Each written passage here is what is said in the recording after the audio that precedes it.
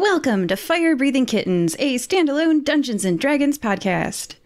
Every episode microplot is a standalone adventure that fits into the overarching macroplot of the whole season. Because they stand sturdily on their own, you can listen to these episodes in any order and can skip any you don't enjoy. Today is a special episode because it is an experiment in storytelling. It is a companion episode to I won't reveal the name because that's kind of a spoiler, to the episode that is also airing, episode 156. This is episode 157. The non-player characters and the setting when they arrive on the scene will be the same, but the choices the players make will determine the outcome. We are joined today by Kosmos. Hello, everyone. My name is Kosmos. I am a level 5 monk. I am standing in at 5'10", weighing in at 180 pounds, with my face covered by a mask. I am the celestial body. I am, once again, for your ears and mine, Kosmos.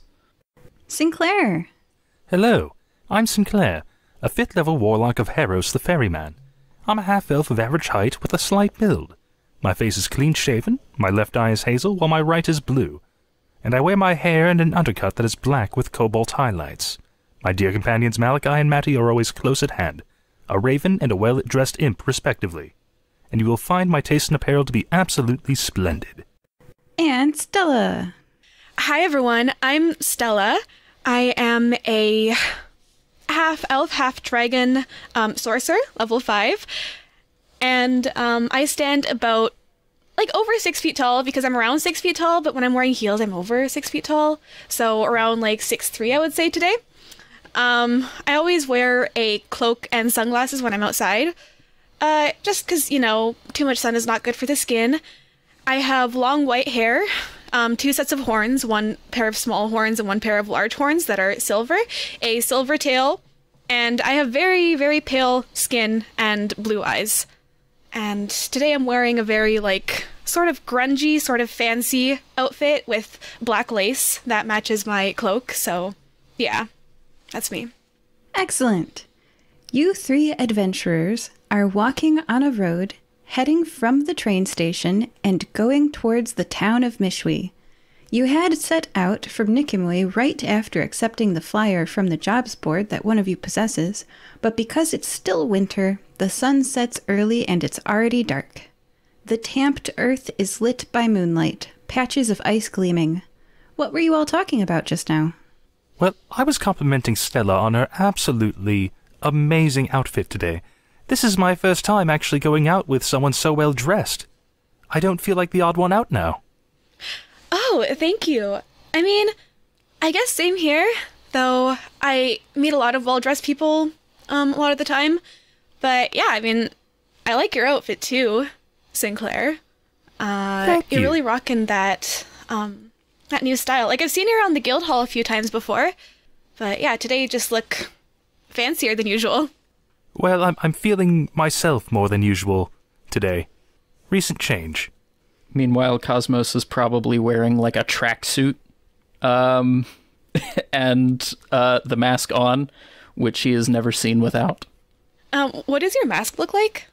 It's sort of black and glittery. I almost imagine it being Hubble Space Telescope pictures, those 4K really nice pictures of space. It's kind of that design all around the full face mask. Oh, that is fascinating. Yeah, I really like your mask. Did you make it? Oh, yeah, absolutely. I make all the clothes that I wear. Even the tracksuit? Even the tracksuit, yeah. It took me 13 hours to put together, but this tracksuit is entirely by my design. If you need me to make you anything, I can surely put something together. Give me your sending stone number. I am going to have plenty of work for you in the future, I am positive. And that is what we continue talking about. Excellent. Do you have a light source? I have dark vision. I have dark vision. Oh, let me make sure that I have dark vision too. Yes, I have dark vision as well. Okay. No light source. Noted. Everyone, what are your passive perceptions? 14. That would be 9. Kosmos has got a 12. Okay, the minimum was 14, so that means that Stella, this is just for you. Okay. Far, far off in the direction that you're walking towards, you hear feet pounding on the tamped earth. This is in the direction that we're going? Mm-hmm. What time of day is it? Out of curiosity. Because it's winter, the sun has set and it's already dark. Okay, it's dark out. And where are we heading again? Sorry, I missed that part. The town of Mishui. Mishui, okay. How long have we been traveling, and how much further is it? I feel like if I say those exact specifics at some point in time, I will contradict myself, so I will say it was just a quick train ride from Nikamui, and it's just a quick walk to the town. Okay. Good enough for me. Short duration. Surely couldn't be that much further. Yeah. Well, with this information, Stella's just gonna go quiet for a second and said, "Wait, did you guys hear that? 555. What? There's feet coming from the direction that we're going in. Footsteps rather, not just feet. But did you guys hear that too? Both of you can now make a perception check. Okay. First roll of my time in the Firebreathing Kittens. That is a 16. Well, we're matching. 16 as well. Now that she's alerted you, all three of you hear, "Ah!" It's a scream, and it's getting louder, and someone's running towards you, terrified. Running in terror towards you on the dark earthen path is a lean human man in his 30s with unkempt white hair and a scared blue dragonborn woman wearing a leather vest and knee-length shorts. Okay. Stella, you see that her, and only Stella, see that her shimmery blue scaled knees have dirt on them, notice a shovel in her hands, and hear the contents of her backpack jingling metallically as she runs. But only Stella notices that because she was the highest on innate perception. But to everyone, the two fleeing figures are 30 feet further on the path in the direction you were walking towards. From beyond them, a low groaning sound drifts to your ears. Everyone, roll initiative. Oh. Hey. Oh boy. Heading straight to danger today, I see. Yeah, I rolled a nat 20 for a total of 22. Ooh. I got an 18. Dirty 20. I thought I would be the first to run into danger, but apparently I will be the last. The sorcerer is the first one running to danger. This is... Go on, Stella, you got this. Show them what for. I'm guess she sure has a death nothing wish will today. go wrong. Stella, you're up first. What do you I do? am up first. I mean, do I see what's chasing them at all? You hear, because the way that distance and dark vision works, you cannot see, but you can hear. Ah. Okay, that's okay. I am going to whip out my wand and kind of have it at the ready.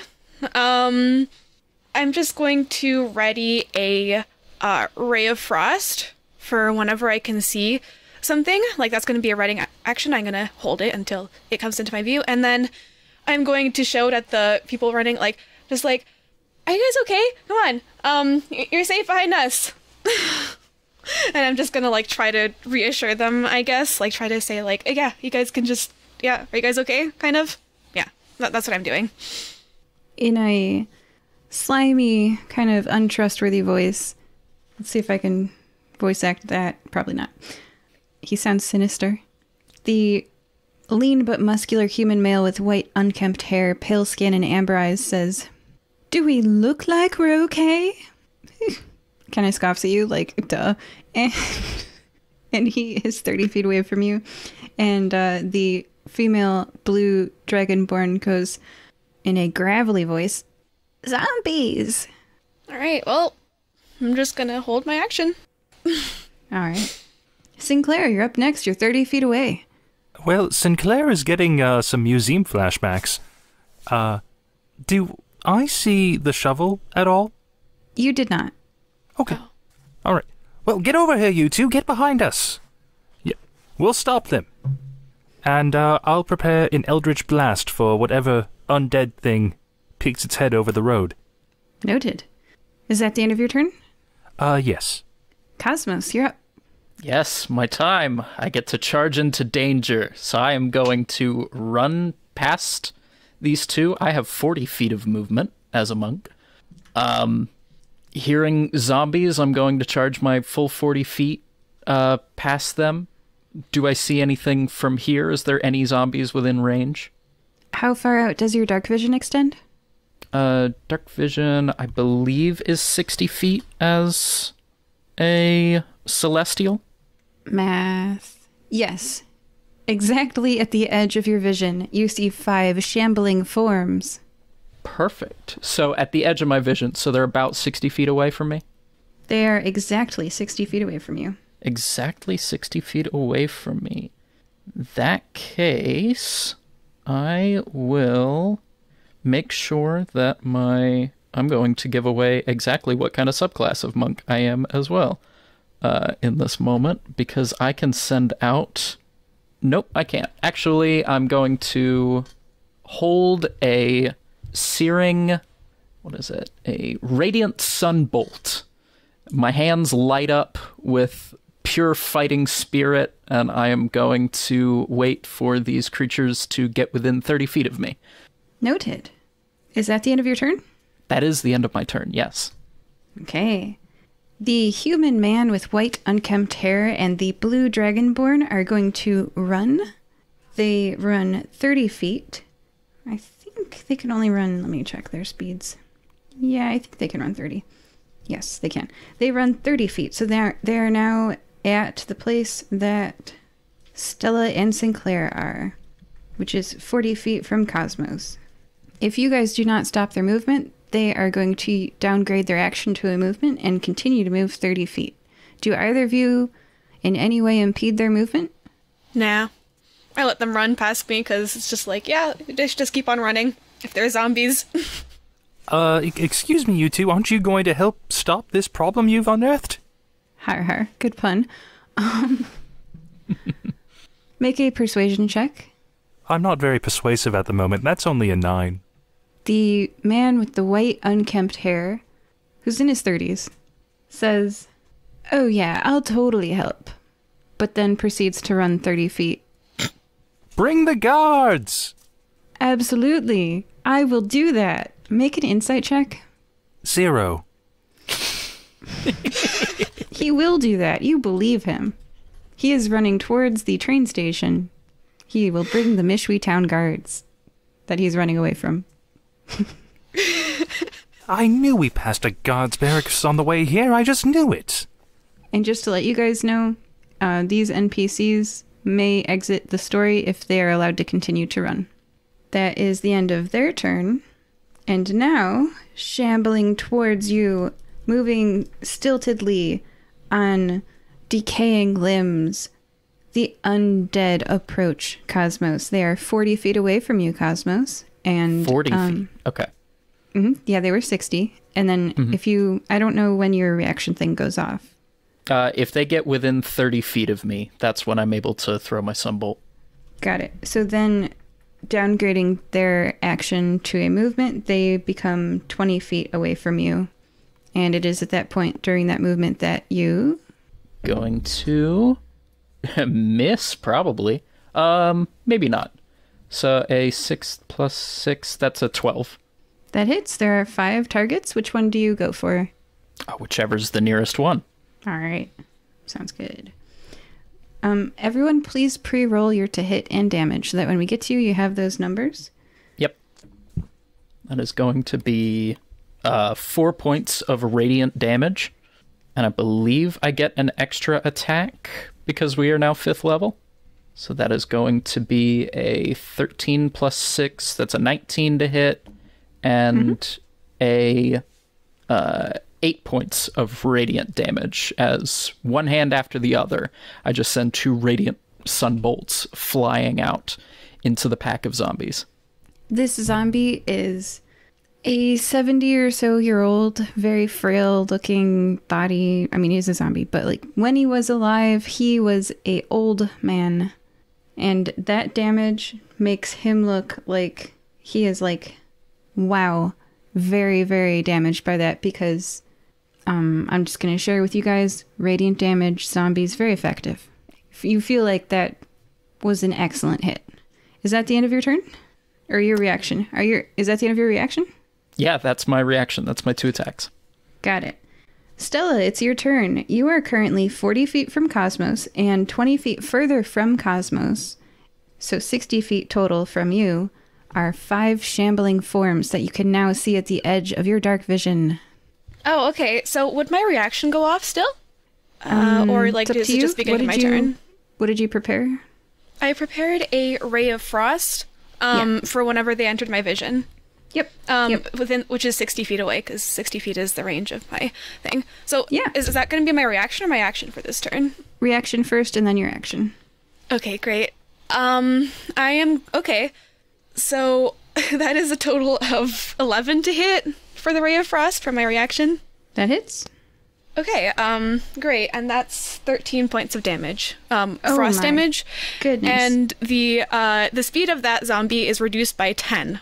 That speed of that zombie is reduced by quite a lot, because that is exactly how many hit points that zombie had left. And I'm going to roll a dice here with a DC of 5 plus 13. That's not likely to happen. Nope. That's not an 18. And that zombie stays down.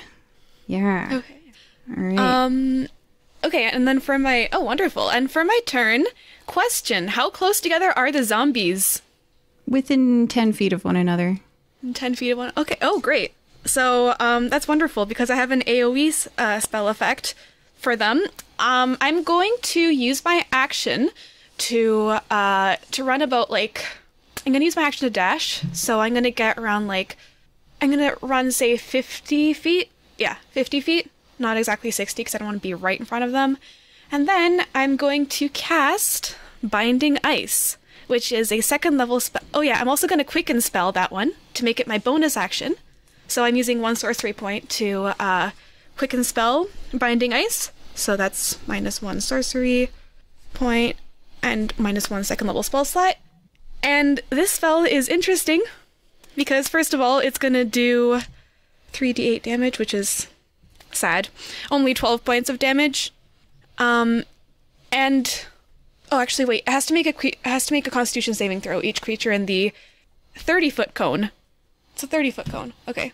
So we're getting Constitution saving throws of 13, 16, 4, and 14. One of those succeeds. The rest of them fail. Like the 16 succeeds because my DC is 15. So that one would take 6 points of frost damage, and it's not hindered by ice. And the rest of them take 12 points of damage, and they are hindered by ice formations for 1 minute, or until it takes an action to break away the ice. So when it's hindered, it has its speed reduced to 0. So those ones that are bound, the ones that failed, cannot move unless they use an action to free themselves from the ice. The one that succeeded can still move. And since I didn't read the spell description beforehand, I didn't move 50 feet, I only moved 40 feet. So I'm 20 feet away from them.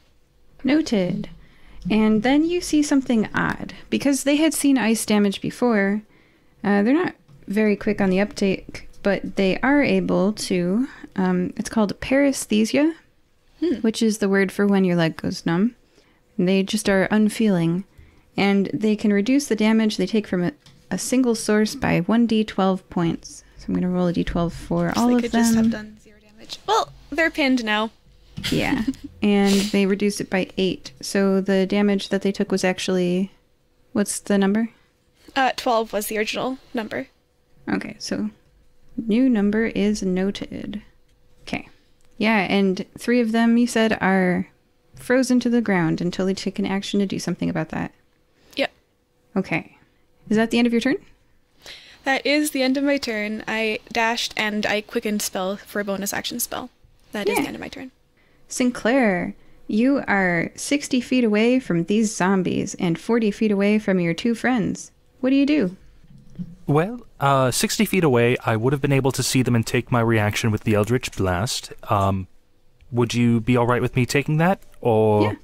Alright. So the first attack roll You guys have to let me know when you have reactions, by the way. I got a lot to keep track of. Oh, totally understandable. Yep.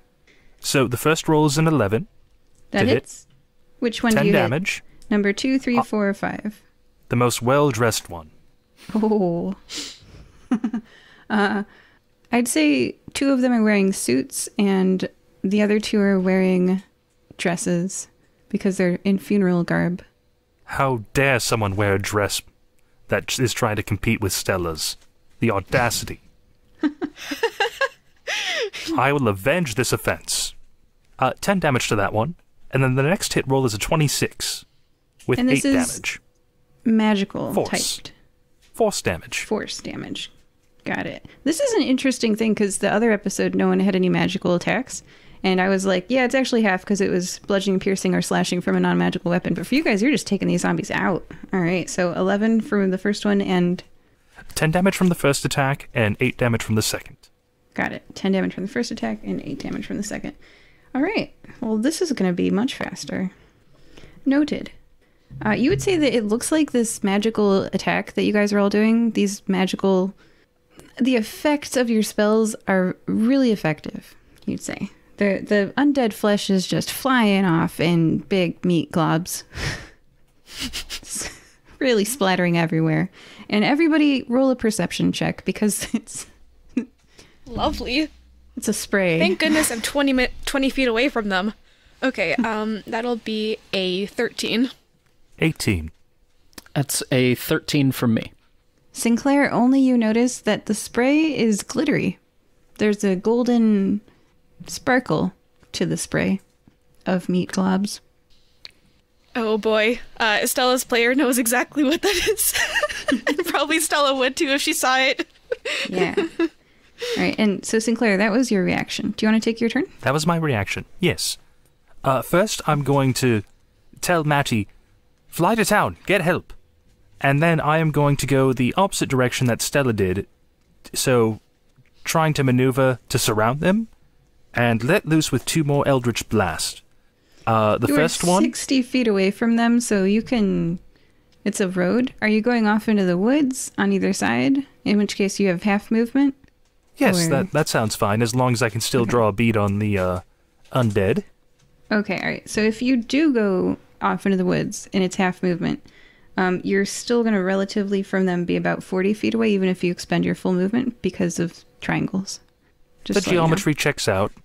Okay. Noted. And you're now in the woods. I will say that they have +5 to their AC because of the tree cover. All right.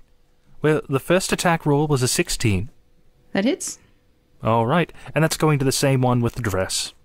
That is 7 damage. Noted. And the second one, I think, missed.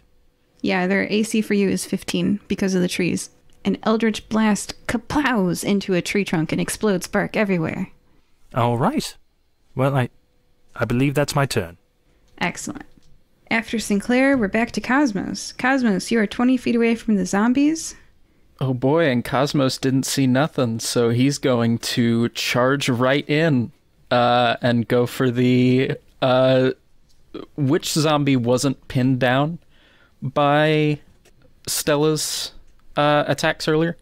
The completely unharmed one, who's looking just very, very plump still. Not at all bones. Perfect. I'm going to crack my knuckles and I'm going to lay in with unarmed attacks. The first one is going to be a 12 to hit. Are your attacks magical? I don't believe they are yet. Noted. Okay. 12 hits. All right, 12 hits. That's going to be 7 points of bludgeoning damage. Okay. That is going to be a 22 to hit. And also hits. 5 points of bludgeoning damage. Okay, you say that having compared the radiant damage versus the effect on the zombie of what you just did with your fists, it looks like your fists are landing, but the zombie isn't feeling pain and isn't reacting very much when chunks of it fly off. So, for example, if you punched it in the cheek and its shin bone is exposed, it doesn't even like flinch and it keeps coming for you and it's like trying to bite you with a broken jaw. Huh. So, yeah. Well, isn't that neat? I'm going to still use my last attack with a bonus action to punch. Just going to put a little bit more oomph behind it then. This is going to be a 12 to hit and 9 points of bludgeoning damage. Noted. Is that the end of your turn? That will be my turn, yes. Okay. We have a certain running sound is coming from behind you all as they are definitely going to get the guards. They are now approaching 100 feet away from you guys. Actually, with the distance that you've added, they're over 100 feet away. They're booking it.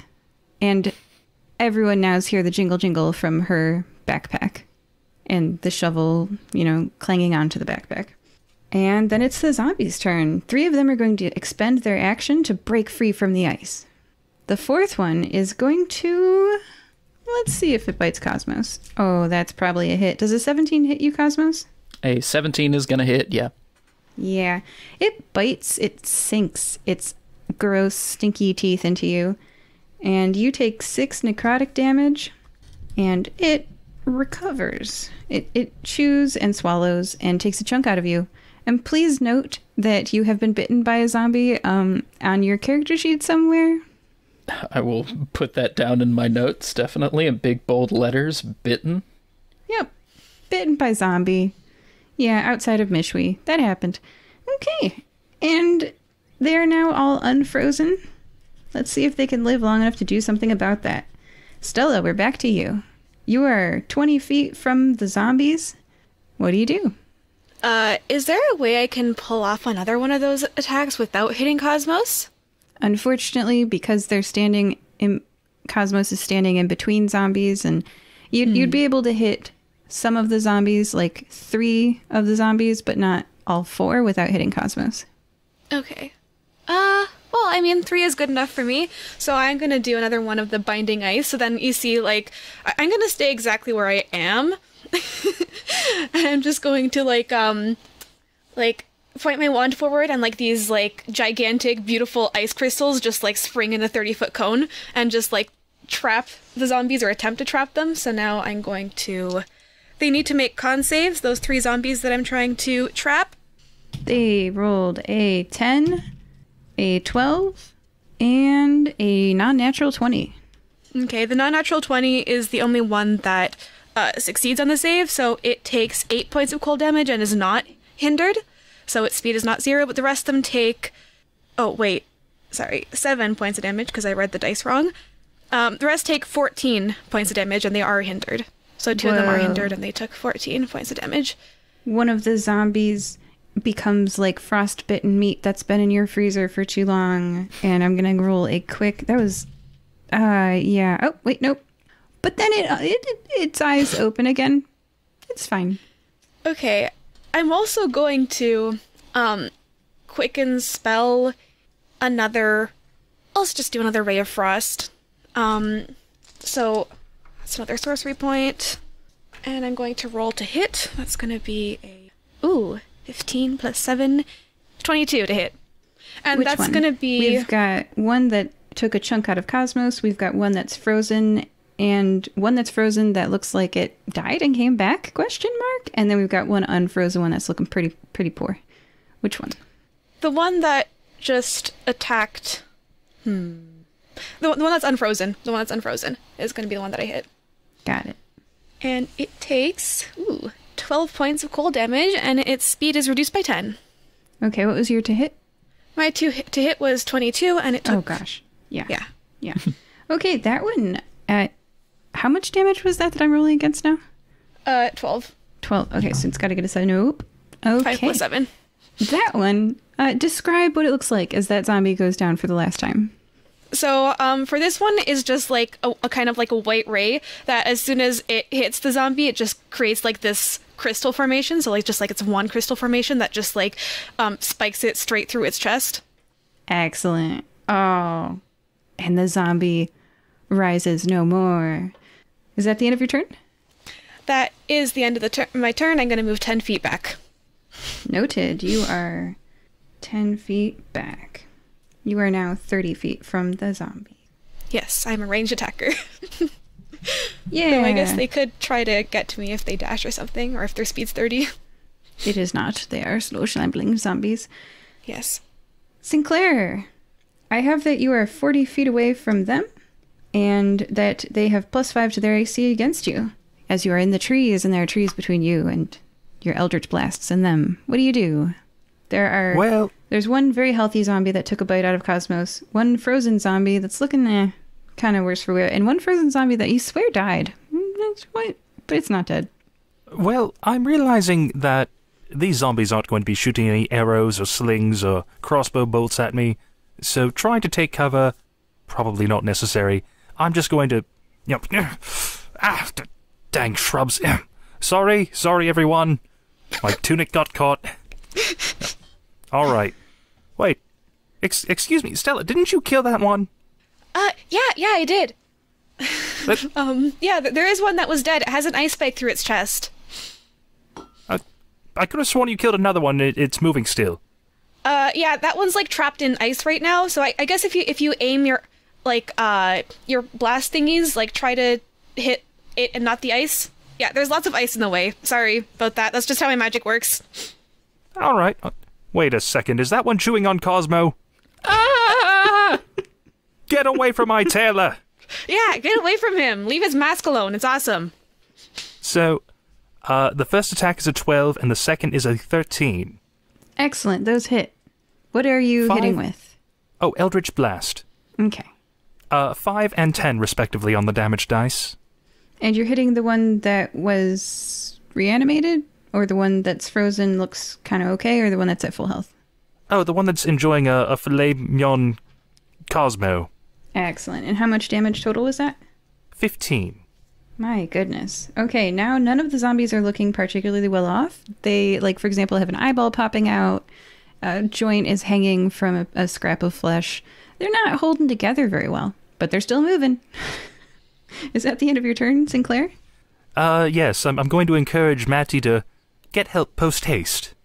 All right. And Kosmos, we are to you. It is your turn. You are currently standing amongst zombies. I certainly am. I'm going to spend one of my key points, and I'm going to Step of the Wind, use my bonus action to disengage, back up, and adaptation is clearly the best course of action. I'm going to go back to using my Sunbolts, and I'm going to make an attack against the one that bit me. That is going to be a natural 19 plus 6, so 25 to hit. That hits. 6 points of radiant damage.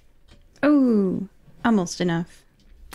Then one more to take. I can only assume after surviving so many hits that this is the biggest one, right? Sure, it was a half-orc. And he looks like he was a farmer or something, very muscular. Kosmos always goes after the biggest target, so that is going to be a 16 to hit and 7 points of radiant damage. Ooh. Undead Fortitude says that if the damage that hits it is radiant, it does not get a chance to stay alive. So I don't even have to roll for that one. It's very completely dead this time. Nice. Is that the end of your turn? That will be the end of my turn, yes. Okay. Felionis and Slickdraw run even further away from the story. And now the zombies. They are both frozen, so they use their action to be unfrozen. Stella, we're back to you. Wait, you said Slickdraw? Would I have recognized that person? Did I disguise myself as Slickdraw? You did. They didn't recognize you. That's amazing. But I guess I was just too preoccupied by zombies to really notice. So, all the zombies are now unfrozen, right? Yep. Okay, well, I'm starting to run out of second level spell slots, and I want to keep one there just in case. So no more, My Hero Academia style, ice structures. Because yeah, if any of you have seen that show, it's like one of the characters likes to do big ice structures. That's kind of like the idea. Instead, I am just going to... you know what? I have another ice spell that I could use. It's a first level spell, and I have lots of first level slots available. And it's called Ice Knife. So, I'm gonna create a shard of ice and fling it at a creature within range. So, is there like a cluster of zombies that are like around 5 feet from each other, or like... There are 2 zombies left, and they're on either side of Kosmos. Oh, either side of Cosmos. Okay, yeah. then I'm going to just... Is one of them the one that was wearing a dress? Yeah. Okay, They yeah. have 1 hit point left. Okay, I'm gonna aim it at... Oh, it only has 1 hit point left? You could swear you killed her already. I'll leave it at that one because, first of all, stay down. And second of all, I want to study that dress to see, like, how the ice, did with the rips and all that kind of stuff. Like, I'm really interested in his design. And that'll be a 19 to hit with the, ice spike. That hits. Okay, perfect. So it's going to take a lot of damage because it's going to take first 1d10, which is 8 points of damage, and then next are 2d6. So it takes total of 14 points of cold damage. You could swear you killed it. You really could. But then it just she opens her eyes again, and she's wearing a really nice dress, and it's infuriating. And I'm just like, seriously? And, I mean, that was my action. And I'm just gonna use my bonus action to, like, have my cloak billow out, impressively, because I am mad. So I'm just like, come on already. Just die. I want that dress. Right. And that's pretty much my turn. I'm gonna move... I'll just move 10 feet closer, just because I'm just like, ugh, come on. But I'm not gonna move too close, because, dead things. Gross. Yeah, and they can move now. Sinclair, we're to you. There is 1 zombie. Nope, there's still 2. Just kidding. Dad, gummit! Why will you not stay down? I guess it just really wants to keep that dress, but I want the dress. Say yes to the dress. Say no to staying alive. A 12 and a 9.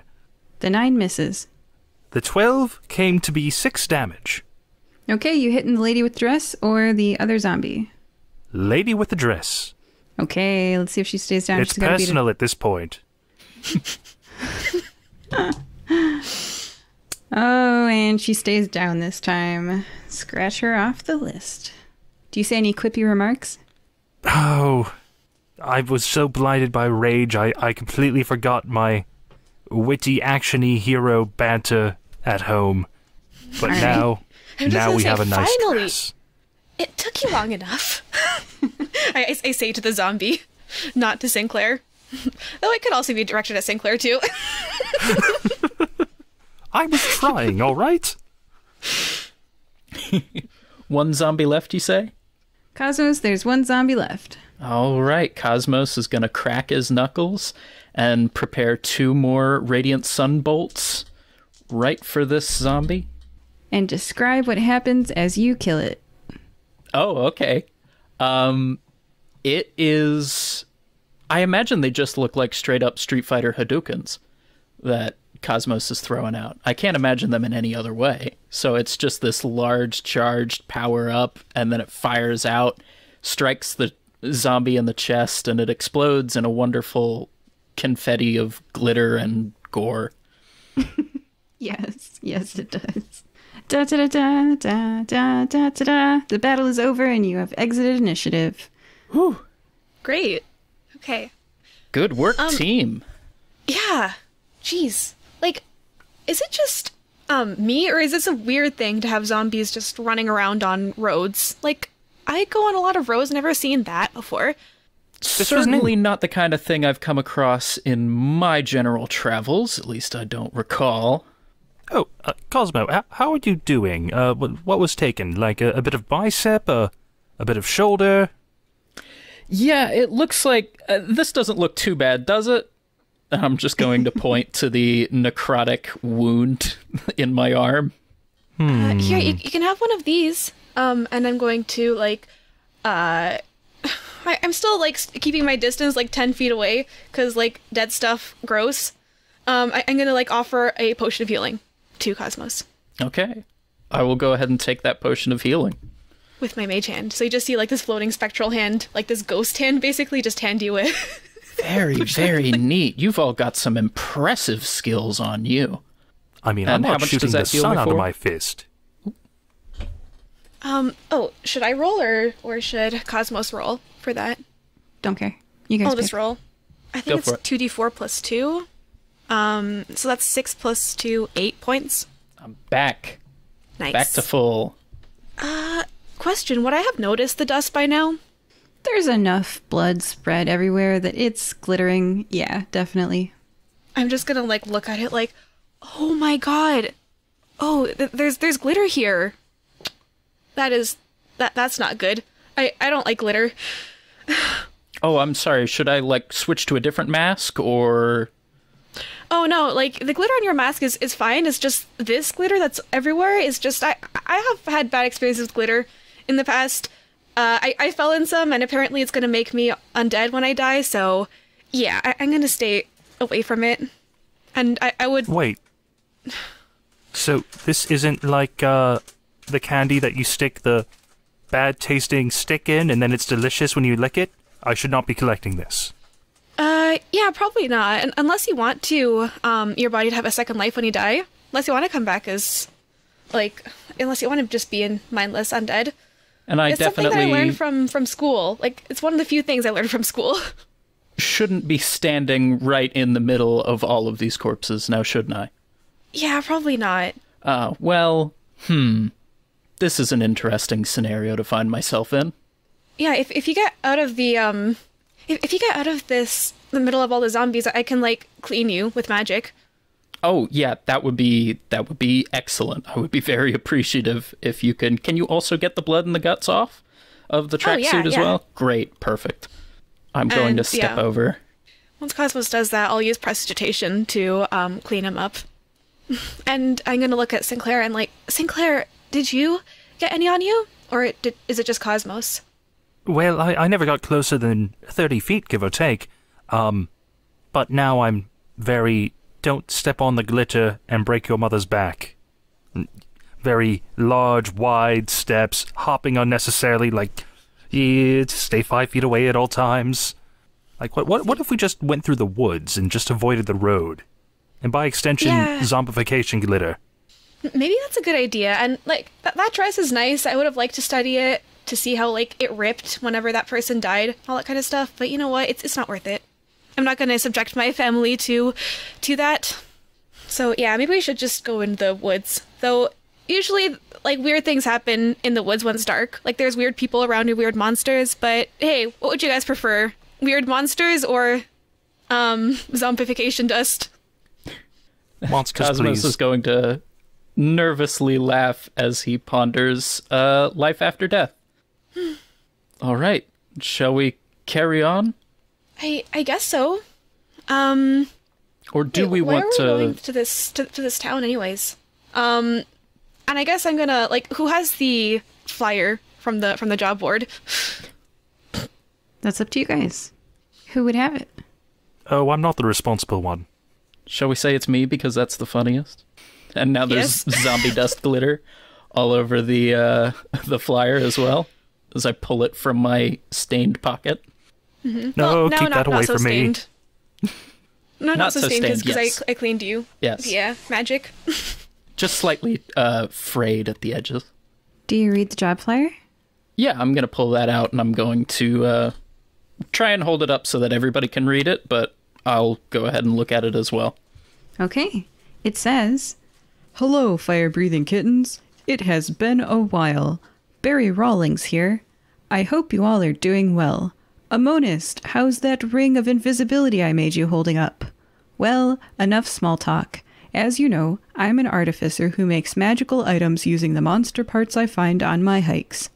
Sometimes I'm lucky enough to get to work with strange oddities that adventurers such as yourselves bring me. Last week, a man came to me saying his son had gone missing from the Hokkaido Mountain Zoo. He brought with him some strange magical dust that he collected. I started doing research on the dust, and it's very strange. I could use some help. Please come see me in my workshop in Mishui. Second left turn in town, then 3 blocks down. It's the green and purple painted cottage. If you reach the waterfall, you've gone too far. Signed, Barry Rawlings." So it definitely feels like I'm going to be used as a science experiment. Yeah, probably both of us, since I also got that dust on me a while ago. And actually, like, racking my mind, I'm not sure if it's just like, if you're exposed to it once, then that's it. or if it's like the more exposed to it, the worse it's going to get. I'm going to just try to think which is the case. And could I make like an Arcana or History check or something like that to try to see if it's like a one-time thing or if it's like a multiple times equals greater risk thingy? Sure. Okay. And I guess I don't know because I rolled a 4 and Arcana History both the same modifier of 0, so that's a 4 for me. Yep. You haven't died yet. It's hard to say. Yeah, I don't know if it's just a one-time thing or if it's multiple time thing, but yeah, I guess we can both be used as experiments. Well, I just know that it's very important for every experiment to have a control, so it is imperative that we keep any dust off of me. Right, so shall you walk on that side of the road, we'll walk on this side of the road, and then carry on and find our way from there? Yeah. Yes. You know what, you can have my cloak for now, until the sun comes up. I'm gonna need it then, because my skin does not do well with sun. But yeah, until then you can have it, and maybe it can protect you some more.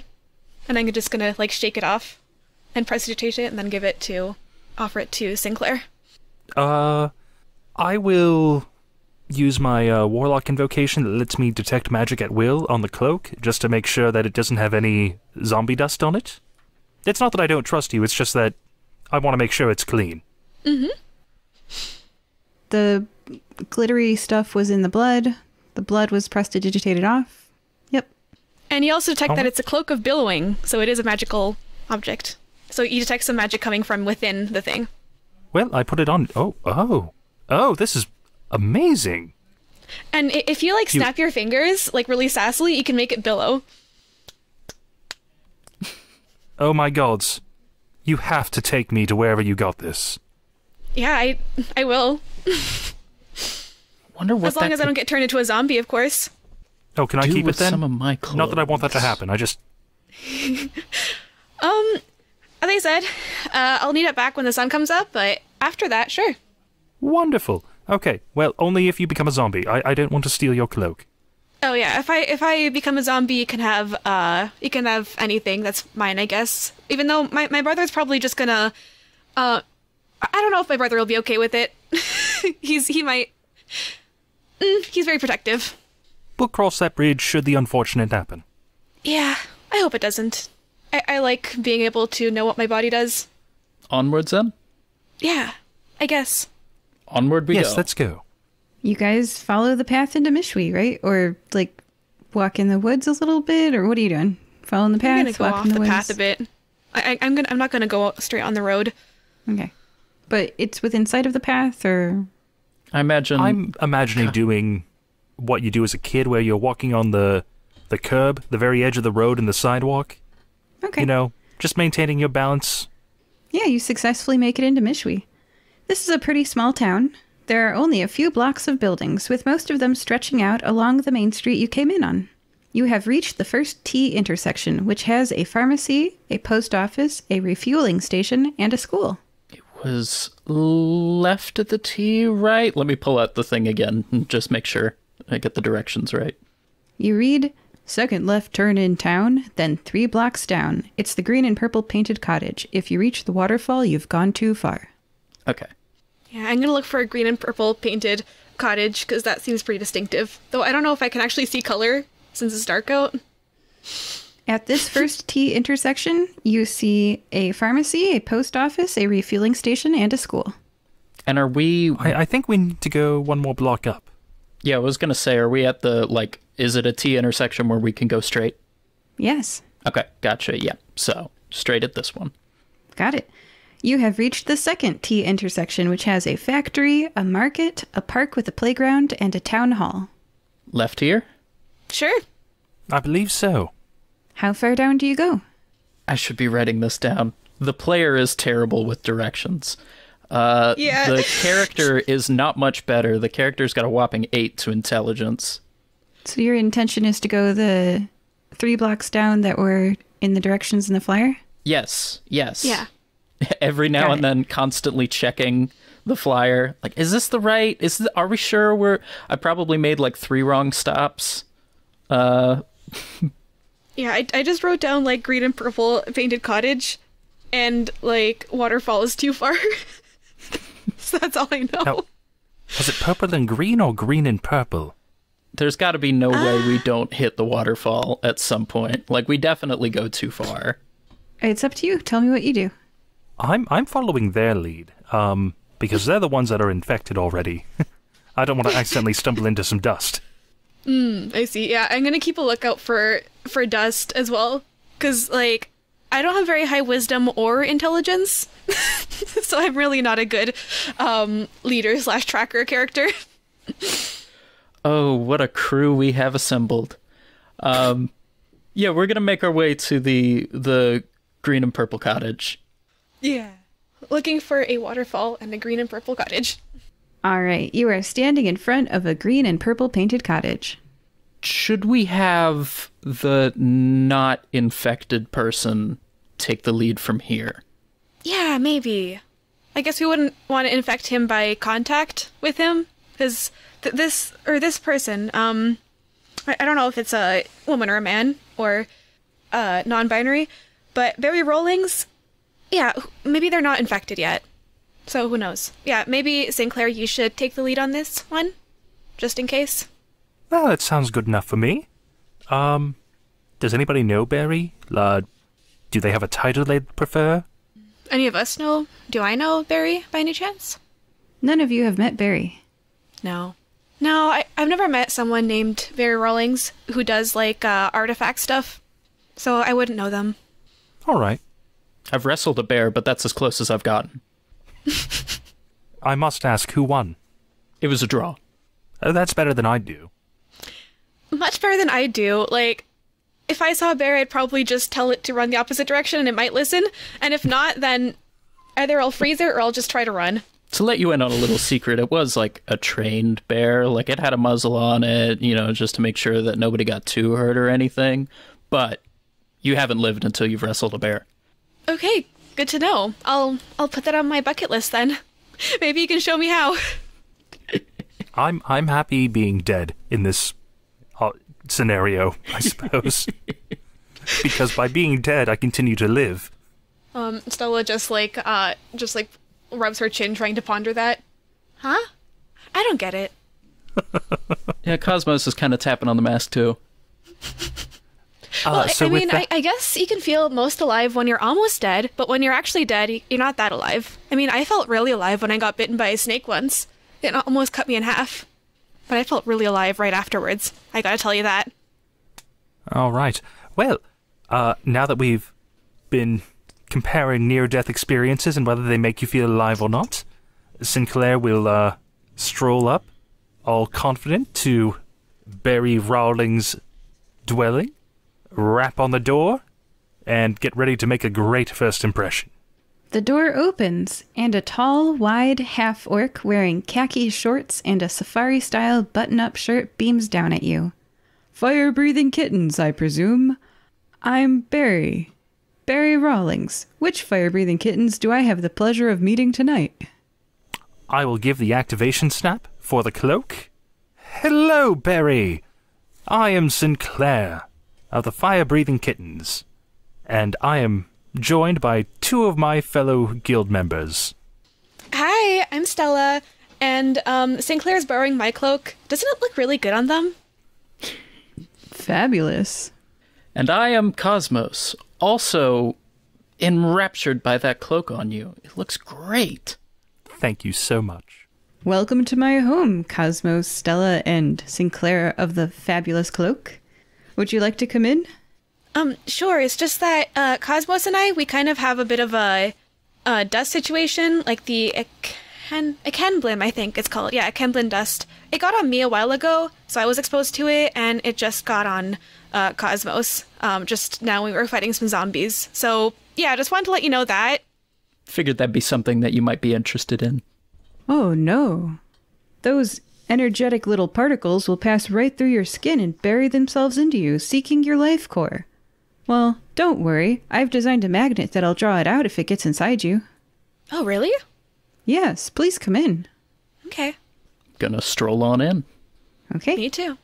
Barry turns his back, goes to a shelf, and withdraws a foot-long cast iron rod, and says, I designed this to pull out any dust that buries under your skin. We wouldn't want to leave that in there. Based on the harmonics for the school of magic this dust vibrates at, I would deduce that that would be quite transformative. And do a perception check, everybody who has touched dust. And I just say, as Barry says that, I'm just like, yeah, those are words. Perception check, that is a dirty 20 for me.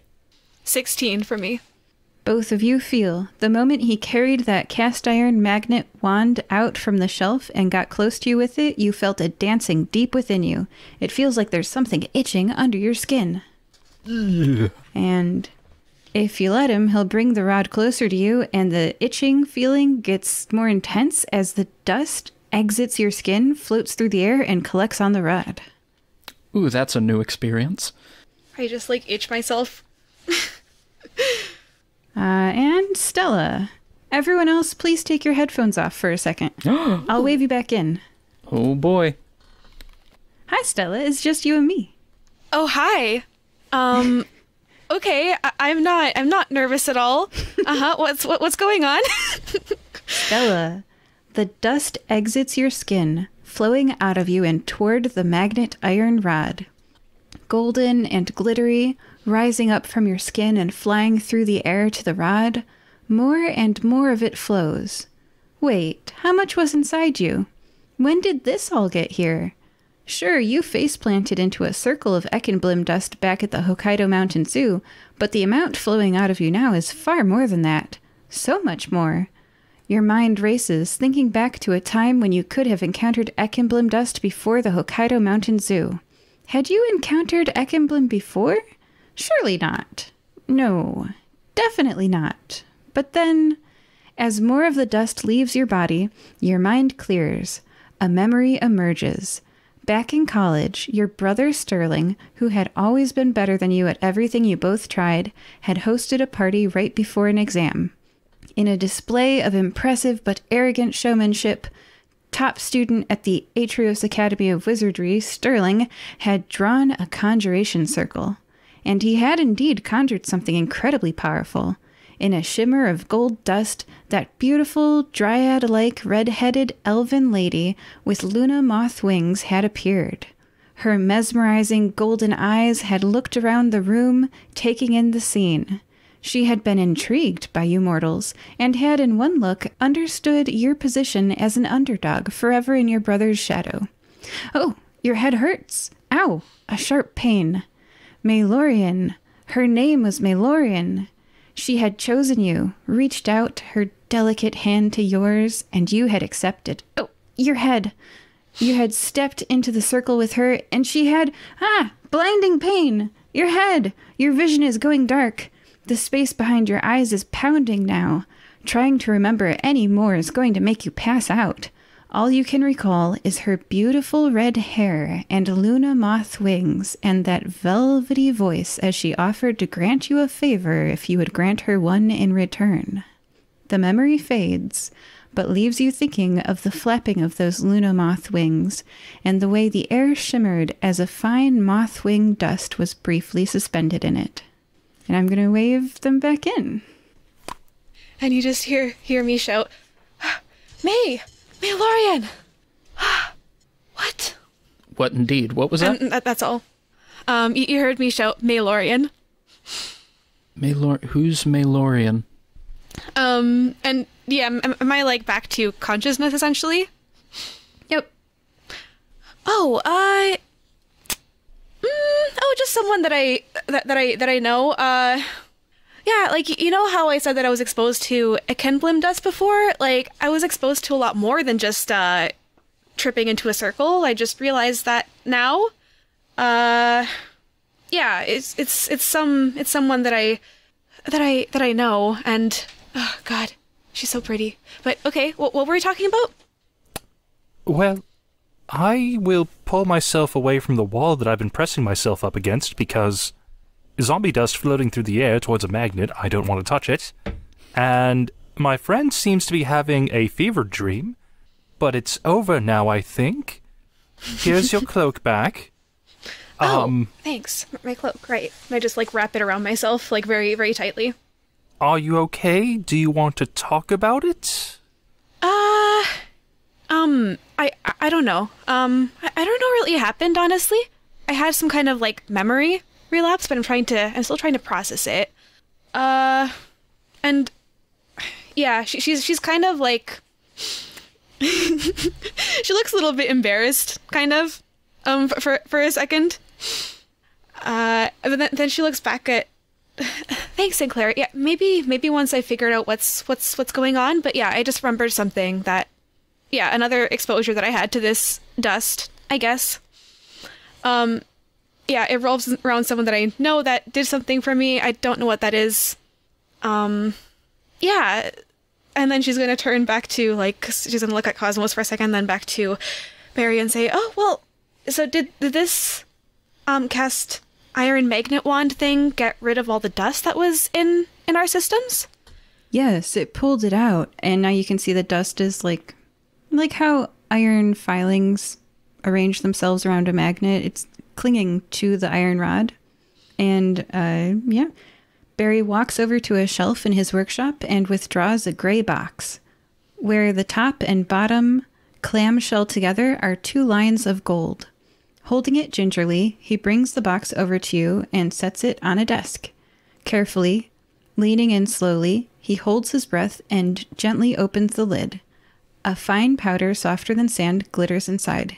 It's sparkling. He, takes a tool, kind of like how you can take a piece of paper and curl it around a rod, and pushes the dust into the other dust.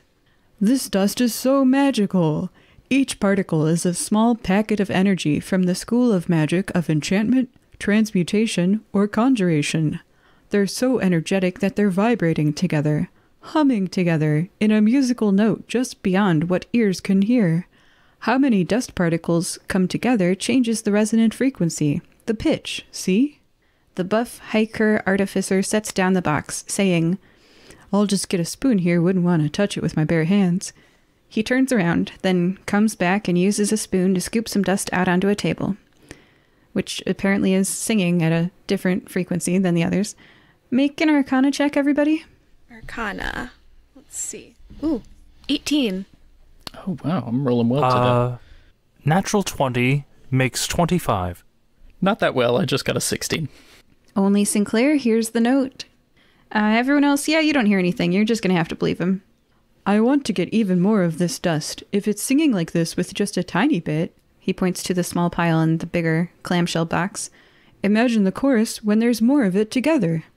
So, Barry, quick question. You said enchantment, conjuration, and what other school? Transmutation.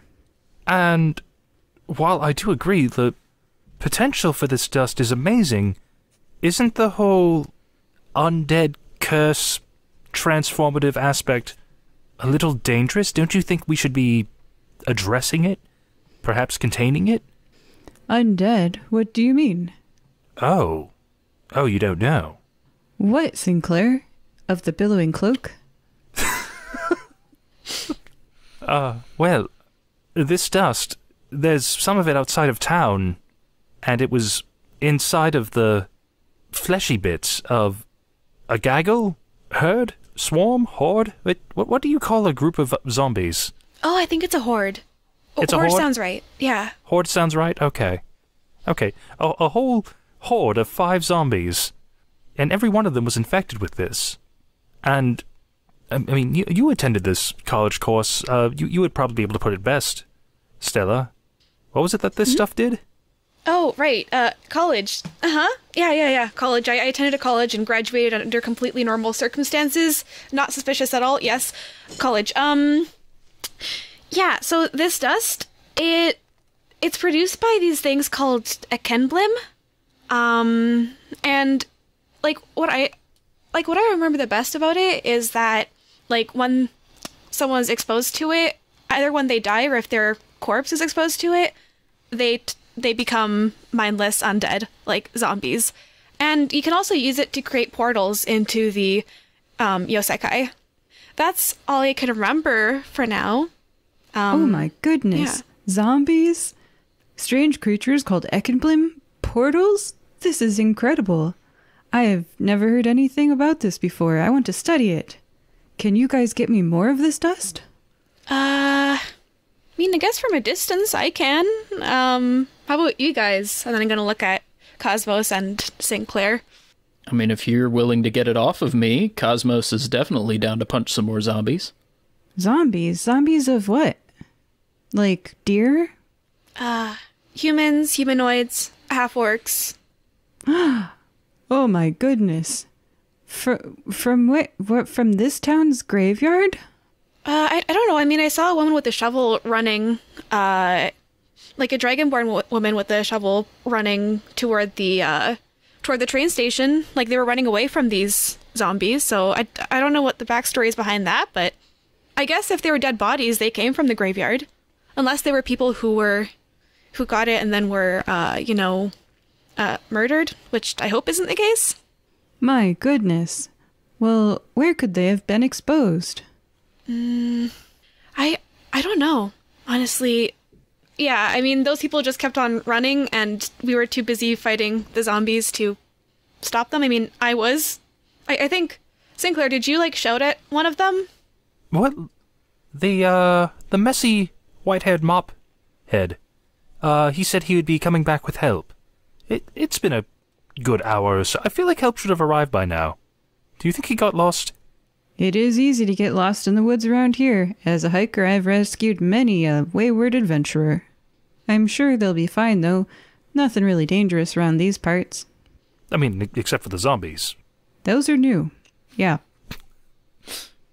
Do people, do you think they were trying to rob graves? Because I think I actually know at least one of them. They might be, the crew of a ship. They did some kind of sketchy things, kidnapping. Do you think they were trying to rob the graves or something like that? Or do you just hire people as grave diggers every now and then? Maybe they were just grave digging. Oh my goodness, I don't know. Well, now that you say that, Stella, as they were getting out of sight, I do recall hearing some clinking, and at first I thought it was just, various hiking accoutrements, your pots, your pans, fish tackle, and I saw a shovel. And I figured, hey, shovel, digging pits for stuff that needs to be done even if you're hiking. But now that you say grave robbing, that seems like it could be a possibility. I mean, I guess if they kidnap people, they could be grave robbers too. I don't know, it was kind of dark. I mean, I kind of recognize one of them, but, zombies. Yes, that is distracting. Yeah. Barry, I do have a quick question, because in your letter, Cosmo, you're the one that's been holding on to it. Did you say, Barry, that you found this stuff? Where'd you find it? A man brought it to me from, he said, the Hokkaido Mountain Zoo. I wonder why this dust was found where Ferris's son went missing. It was such an odd story, he told me. Ferris said that his son went to the bathrooms, which had only one door in or out. The boy, Trevor, a 10-year-old boy, black hair, tan skin, brown eyes, went in through the only door. His father, Ferris, went in to look for him after a while, but he wasn't inside. He hadn't come out, but he wasn't inside, and there was some of this dust inside there. He brought it to me to investigate it because it's very magical. And I did. I discovered that it sings. And the pitch it sings depends on how much of it, and that's why I'd like to get more to study what happens when there's enough of it. I don't know much about it, though. I guess if you have a lot and you put it into a circle, it'll sing and then open a portal with it singing. I mean, yeah, the reason I was exposed to the dust, or the reason I thought I was exposed to dust, was that I tripped into a portal, but didn't go through the portal, I just broke it. But yeah, if there isn't enough dust in the portal, then it won't work, even if you try to use magic words and stuff. I tried it. Didn't work. Do you think that if we collect enough of it, we can open a portal too? Possibly. But I don't know, maybe there's a special thing you need to say to open the portal. I don't know. Well, adventurers, I would need your help to collect the dust. I'm stuck here, making artificing stuff, and I got my job, so I'd be willing to hire you to go get me some dust. Okay, I I have a crazy idea here, Barry. How much do you think you have there? You can see the gray clamshell box. You can see exactly how much he has. It's not very much. Stella, you said you've seen one of these circles before you accidentally or intentionally disturbed it? No, With, it was all this- completely an accident. Okay. With all the zombie guts we have on the road, and what's in the box, could we make a circle, you think? And maybe head over? Maybe get the kid? If the kid We could- disappeared through a circle? We could try. Stella, you would say that there's not enough dust for that. Oh. Even with the corpses? Even with the zombie corpses? You could probably get more out of them, but it wouldn't be enough. You'd need to go get some dust. Oh, okay. I mean, we need to get a lot more dust than what we have here. I'm gonna look at Kosmos, because he has, like, a glittering mask that looks like kind of space. Maybe that's portal-y stuff. Do you know anything about opening portals? I don't know. I mean, I feel like you might know something. You have a cool mask on. Does Cosmos know anything about the other planes opening portals, things of that nature? Roll an Arcana check. Oh boy. Cosmos is really good at these. There we go. That's the pendulum swinging back. That's going to be a 7. Other planes exist. You can go there through portals. And the portals are very sparkly from what I've heard. Like, that's kind of what I modeled my mask after, is some stuff like that. I just thought the design was really cool. I don't really know much past that. Oh, I see. So you just, like, modeled your mask after them, but... Yeah, I do that too. Sometimes I, like, model my fashion after things I know nothing about. Yeah, you just take the visual inspiration, and then everything else is completely negligible. Exactly. Like, that's what I want to do with that lady's dress. Like, the one who died. Like, she won't be needing it anymore. And I wanted to inspire my costumes after it. But, oh well. Was that a beautiful black and silver sparkling ball gown with a... Please use dress words here. Mermaid skirt, by any chance? Asks Barry. Was it DM? Because Stella would have taken note of that. Yeah. Yeah, it was actually. That's the one. Like, that was one of the zombies, was wearing that dress. Well, that was old Mrs. Higginbottom. She was a resident of Mishui. Where would she have been exposed to the dust? Maybe we should look around the graveyard or something.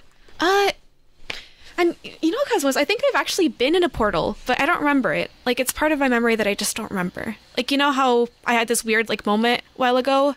I think that was it. But I think I have a feeling that I went through one of those portals. But I don't know how to make one. Maybe my brother does. I have a feeling that he might. So, I guess we should go get more dust? I mean, wait, are you gonna pay us to collect more dust? I'm gonna look at the, berry. Oh, okay. What's the going rate for glitter dust? Is it per ounce? Per hour? I'll pay you all 500 gold. Each? Oh. Yep. Okay. I mean, I'm game. And how much this gold do you need? I don't know. It's an experiment. So the more the better. Yes. All right. I mean, sounds like a job for us. I'm gonna look at the rest of the party. Well, I'm ready to get infected again. Quick question, Barry. Can we borrow that dust dowser magnet rod? Of course. And he hands it to you. I can make another. Oh, wonderful. Ooh, how long does it take you to make these? Maybe we could just each have one and then just go looking for the dust. You know how people look for metal or like magic? People just have a magic detector spell going and they just go around graveyards and stuff looking for it. I would need the light of a full moon, so it's going to be a while. And how was the moon when we came here? It's going to be multiple days until they can work that spell. Okay. So, what do you think, guys? Should we just go for one rod, or do you think we should wait a bunch of days and for them to make more? I think one rod will be fine. I mean, we know where a nice deposit? I'm not sure what you would call 5 corpses worth of this stuff, but we know where 5 corpses worth of it is at the very least. And now that you and I have gotten a look at it, and we're a bit more magically inclined, I think we would be able to track it down a bit better in the wild, so to speak. And plus, I feel like the graveyard's a good lead. Nice romantic stroll through the graveyard, then. exactly. And, like, I'm also pretty magically inclined, at least I like to think so. After all, I graduated from a magic academy. She smiles. Sinclair's player just had a thought, but I don't think Sinclair would have thought of this. So I'll keep my mouth shut. All right. All right. Let's go. Okay. Sure. I mean, we slept on the train here, right, guys? So, team no sleep? When in doubt, blue fire mochas. That is true. All right. Well, thank you for this anti-zombie dust rod. And does it have to be, gray and gold lined for a storage container, or would a shoebox do, just as long as, it's something to hold it? A shoebox would do. He hands you a shoebox. Oh, well, thank you. Oh, Barry, where's the graveyard? That might be handy to know. He gives you a map of the town and draws an X where the graveyard is. You now possess certain directions to the graveyard. Okay, that's going to be very helpful, because, yeah, we're pretty new to this town. So, alright, I mean, I guess we should just get going then? I'm ready when you guys are. Lead the way, Stella. Okay. You possess the cloak. Oh, yes. I am now Stella of the cloak, and I snap my fingers, make it billow dramatically. You head off and go to the graveyard. Night has completely fallen. Whoo, whoo, calls something in the distant darkness of the woods. How long do you continue to walk through these woods, heading towards the graveyard? The whole way, as long as it takes to get there? Yeah. Yeah. Perception check. Everybody? Yep. 13. It's 15. 18. All three of you see rows of dark, shadowy, waist-height stone slabs neatly arranged in lines. And you hear the earth rustling 50 feet away in the 3 o'clock direction. Is it just me, or do you guys hear, like, rustling coming from the earth? Do you think it's more zombies? Maybe. Quick question.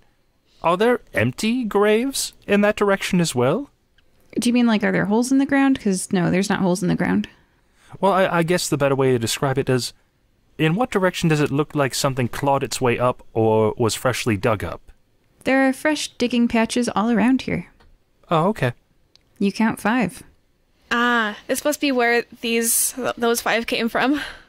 Okay, well, should we just, like, look around and see if we can find any more of that dust or any more, zombies, I guess? Sure. I'll go ahead and Kosmos will head over to the rustling sounds if you two want to investigate the graves. Yeah, and I'll stay 30 feet within Kosmos, at least. Just keep an eye on what's going on. Yeah, I will stay close enough that Kosmos is in my line of sight as well. Since I now know what 3 schools of magic make up this strange dust, would I be able to recognize it with Detect Magic? Yes. All right.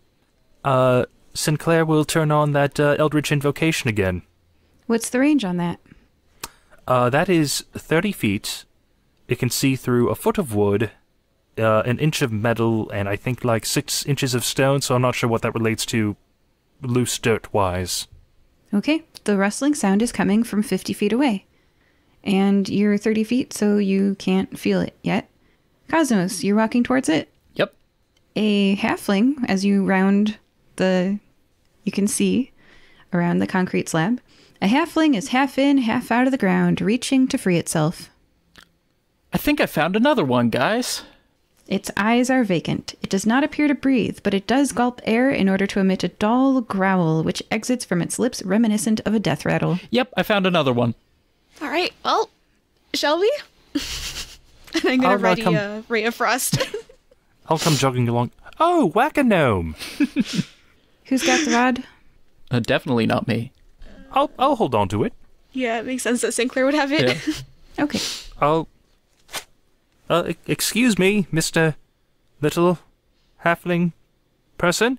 Could you please stand still? I don't know what kind of noises an anti-zombie dust rod makes. Maybe nothing. Did you bring the rod, like, to within 0 feet of the halfling? I'm kind of waving it over it like airport security.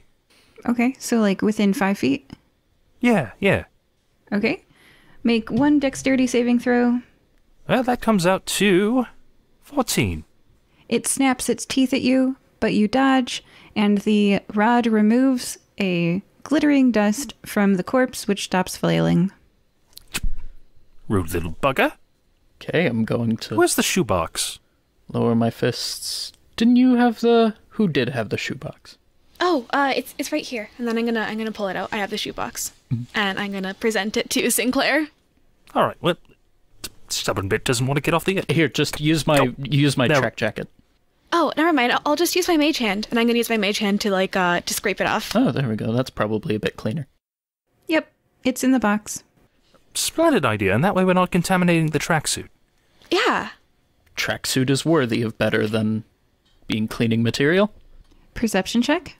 From all of us? Yes. Ooh, there we go. 22. 6. 5. Okay. Oh, Stella sees that the tombstone shows this person was buried 1 week ago. I'm gonna look at the tombstone and say, oh, it looks like this person was buried, really recently, just a week ago. I wonder when the other people were buried last. And I'm gonna go toward their gravestones to see when they were buried. Like, if it was recent or not. It was recent. These are the most recent deaths. And how... So which one is the oldest? Like, how old is the oldest death, basically? Not too long ago. Maybe like a month. Oh. That's it. But yeah, Okay. everyone buried beyond that date is not arising. Interesting. So it looks like anyone who was buried within a month ago might have been exposed to this dust, whereas other people weren't. That's what I'm gathering. How about we go back to the 5 corpses, retrieve the dust, and, Stella, how are you with illusion magic? Oh, I could make small illusions. I can also make people do things without them knowing. Or rather, they know what they're doing, but they don't know that it was my idea. That's the thing. But illusion, I can make very small illusions. Just and she's gonna illusion, the the halfling zombie, basically right next to where it is. But, standing. So, if you took a little mental sketch of everyone and then maybe showed it off to Barry, maybe Barry could tell us who they are and what the connecting thread is, maybe? Yeah, maybe. Yeah, but maybe there's, a source of the dust here, like a portal or something. Should we look for that? I mean, my first thought is that maybe there's a new... Sinclair's blanking on the word for what a funeral home director and body prepper is. Mortician? Yes, that word. Oh. That sounds right. Yeah, Sinclair's wondering if maybe there's a new mortician in town. Well, I guess... Because if it only goes back a month... That is actually a very good... That's pretty smart, Sinclair. I feel like you would have gotten really good grades at that. You would have gotten really good grades if you went where I did. I don't know why my mind is still caught on that. Anyways, yeah, maybe we should ask some of the locals what they know about the new mortician in town, because that is actually a really good lead. Yeah, what do you think, Kosmos? I like the idea. I'm more of the muscle, though. I trust in you guys to take the lead on such things. And yeah, something clicks for Stella too, and it's just oh, I think we have a mystery on our hands. Mysteries are so fun to read about. I never thought I'd actually be solving one. Well, except for, I guess, some other mysteries that I've solved. But yeah, mysteries are exciting. Alright, gang, let's not split up, but keep an eye out for clues. Yeah, that's a good idea. And maybe, I think we should look around the graveyard to see if there's any more of, the rogue dust. Because, sometimes people sprinkle things on top of gravestones as part of, ceremonies or something like that. So maybe they sprinkled fairy dust instead of something else. So I would say we look around the graveyard. Perception check? Perception. Ooh, 20. Dirty 20. There is no dust here. I guess maybe no dust in the cemetery. No news is good news on that front. And Sinclair, you possess the piddling amount of dust that you got from those corpses. Wasn't really a lot. let's go back and decontaminate the road, and then let's do this investigation into town. You just did that. You got the road corpse dust. It wasn't a lot. Oh, I see. All right. Well, let's go back to Barry and ask, because while this isn't a lot, if we find the real source, that's pay dirt. Or pay dust. So Barry, then the morticians? Well, maybe the mortician's been here for a while, but I do suppose the mortician is a logical place to start.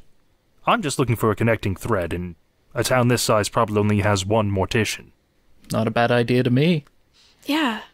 All right. Sounds like a plan. So yeah, I guess we go to the mortician first, or we go to Barry? I thought we were going to Barry and then the mortician. Yes. Well, let's do that then. Let's go back to Barry's house. Mm-hmm. Hello, Sinclair, Stella, and Kosmos. Did you bring me back enough dust to make a circle? Enough? We brought back an amount of dust, but we have a couple leads that we're looking to investigate if things are connected in the way that we think they are. The, 6 now, I suppose. Resurrected corpses that were infected. Stella, you want to show Barry, our past friends? Yeah. I'm going to open the box and show, like, the amount of dust we collected. Yeah, this came from just the corpses. We're thinking there might be another source in town. Oh, no, I meant the little illusion, so maybe Barry can tell us who they are, what they might have in common. Right. Yeah, that one. And yeah, I'm gonna conjure up, like, a small, contained within 5 feet and 5 feet cube, just like how the zombies looked like, but maybe making them less zombie-like. Yeah, these are people who we saw. I guess in smaller proportions than we actually saw them. Kind of gonna show him like a hologram on my hand. Yeah, you hologram the elderly people that had been zombified. They are familiar to Barry. Barry says, "Oh yes, that's," and then 5 names, and this person was a retired grandparent. Just took the kids to the playground and went about town, doing retired grandparent things. This person was too, and this person was too, and this person, big fan of the theater, Didn't have any grandkids, though. But they love to give flowers to those actors. Oh, we'll miss them so much. Yep, and that is what Barry can tell you about those people. He didn't know them very closely because they were retired grandparents. So it's all grandparents, and then it was one halfling child? No, the halfling was old. Okay. Really old. Okay, gotcha. But then we've got Barry, did they all live in a senior living facility, or were they all still independently living? Independently living. We don't have a senior facility here in Mishui. Well, it's really great that this town supports the elderly being able to be self-sufficient. I guess the follow-up question is, how long's your mortician been in town? We don't have a mortician here in Mishui. Oh. People get processed in Nikamoi, and then they get shipped back. Yep, been using that same mortician for 100 years. And I'm going to tell you guys, mortician, not the right path. I'm just wondering, you mentioned all of these elderly people, all of them were retired, all of them had children that they were taking care of? No, not this one. This one didn't have any grandkids, and mostly just went outside to go to the theater. Went to the theater? Mm-hmm. Yep, but the other 2, they were off. I would see those at the playground, hanging out with their grandkids, sitting on a bench, watching them. Wait, were these people? Were these people, like, were they close friends? Did they hang out together a lot, or were they, like, didn't know each other very well? They didn't know each other very well, but I don't know them either, so maybe they were friends. I don't know. You never know who's having an affair, too. Ooh. I mean, true. Maybe someone knows some gossip. Yeah, that might be looking into, just some gossip around town. Hashtag life in your 70s, am I right? Oh yeah, Sinclair, you looked like you wanted to say something. Oh, those crazy swinging 70-year-olds. Oh my. I'm no expert on sand, but it sounds like 5 of our resurrected friends may have had a lot of exposure to playground sand, and I can't imagine it'd be too difficult to mix in some of this stuff with your run-of-the-mill playground sand. You know, the kids roll around in it, they give Grandma or Grandpa a big hug when they leave or when they say hello. So, I'm thinking maybe the playground next? I do remember seeing one coming into town, or am I misremembering? Yeah, there was one coming into town. And at worst, it is possible that if some of these grandparents were infected, some of these grandkids were infected, and children are nothing if not messy. Have you heard of any, kids who have gone missing, or do you know of anyone who might know that kind of stuff? Yes. I watch the local news, the Illusion that plays sometimes, and they said recently that about, a month ago or so, I don't know, there've been 2 kids that went missing and 1 adult. Yeah. And where was that? Was that in this town, or was it in a different town? Yeah, in this town. Oh, in this town. Yeah, it's pretty unusual. We don't have very many missing people. Do you happen to know where they were last seen? Yeah, the elf went missing from the school, and the fire person kid went missing from the playground, and the human, that was an adult human, they were an actor at the theater.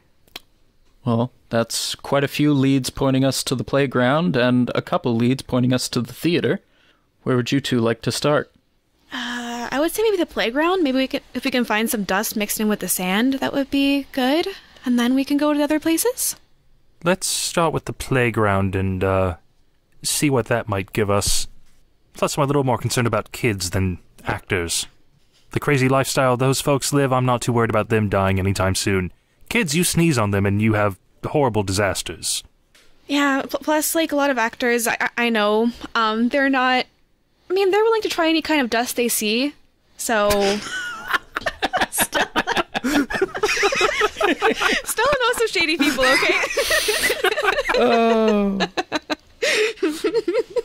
That dust has some pretty good effects. Don't ask me about it, She kind of, looks away. Oh, dear, oh, dear. Hey there, this'll help you live forever. Okay. Yeah, that's pretty much what they were doing. Right, so the playground first, then. And as our heroes head off to the playground, we're going to take a quick break. Joining us today were Kosmos. The person playing Kosmos is very sad at all of these actor jokes. Sinclair. Sinclair's just excited to be able to be on a swing again. And Stella. Wow, what a day or night. Just crazy stuff happening.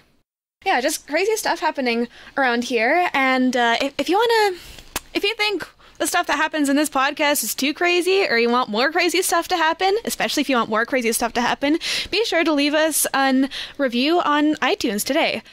And we can read it out for you on air and just see how crazy you think we are. And yeah, please leave us a review. Bye. Bye. See you soon, everyone. Bye-bye. We hope that you're enjoying this episode of the Firebreathing Kittens podcast. Please leave us a review on iTunes.com. If you leave us a review, we'll read it on air. It's fun listening to the words of your review get read by the characters you know and love, so go to iTunes.com and leave us a review today. Can you think of someone who might enjoy this podcast? Please share it with them. Is their birthday coming up? A special anniversary? Would you like us to wish them a happy day on your behalf? You can arrange for us to read your shout-out on air at firebreathingkittenspodcast.com through our partnership with the website Buy Me a Coffee. Do you enjoy reading books? You can find paperbacks and ebooks based on our adventures on Amazon.com in the bookstore, Firebreathing Kittens, that part's all one word, podcast. The authors do a great job of adapting the stories into fun novels. We also have official merchandise on redbubble.com. Imagine owning a notepad with the Firebreathing Kitten logo on the front, or a t-shirt with one of your favorite characters. And lastly, I'd like to take a moment to sincerely thank all of you. We don't pay to advertise this show, so the only way we can grow is through the support of listeners like you. Thank you. Welcome back to Firebreathing Kittens, a 5th edition Dungeons & Dragons podcast. Everybody roll a d20. That would be an 8. 5 for me. 17. The number that I had written down previously was a... 7. So who's the closest to 7? I believe I drew the short straw in this encounter. Alright, what happened last time? Well, last time, my dear friends from the Firebreathing Kittens Guildhall, Stella and Kosmos, were on our way to the small town of Mishui. It was a, leisurely train ride and short stroll away from Nicomoy. On the way into town, in the early hours of the night, we were suddenly surprised to find a blue dragonborn and a very squirrely, white-haired man in his 30s come running like hell out of the forest towards us, apparently with a whole horde of zombies hot on their heels. So, we did the heroic thing, stopped the undead, but, those folks never came back with the help we requested. They must have gotten lost. But we didn't let that dampen our spirits.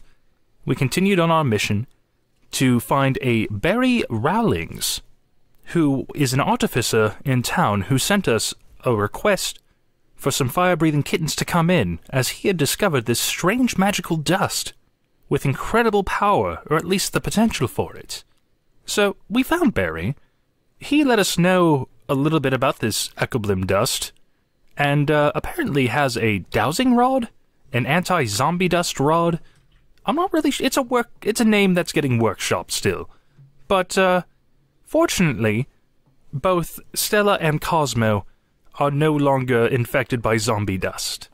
He then offered us 500 gold apiece to find more of the stuff, because he's hoping to collect it to make a teleportation circle to rescue some missing children.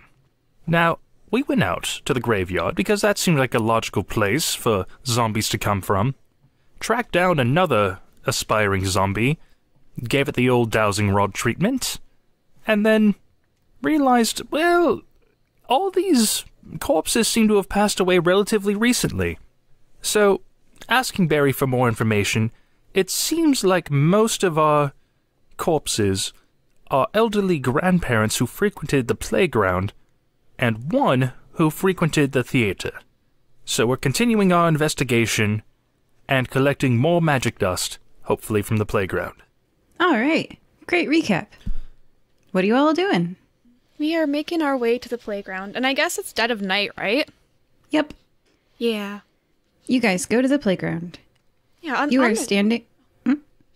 Oh yeah, I was just gonna say, on the way, I wanted to chat with Kosmos and Sinclair a bit.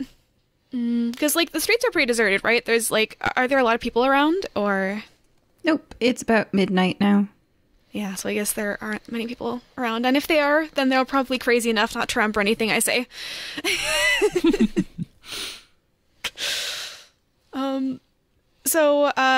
Yeah, I'm just gonna...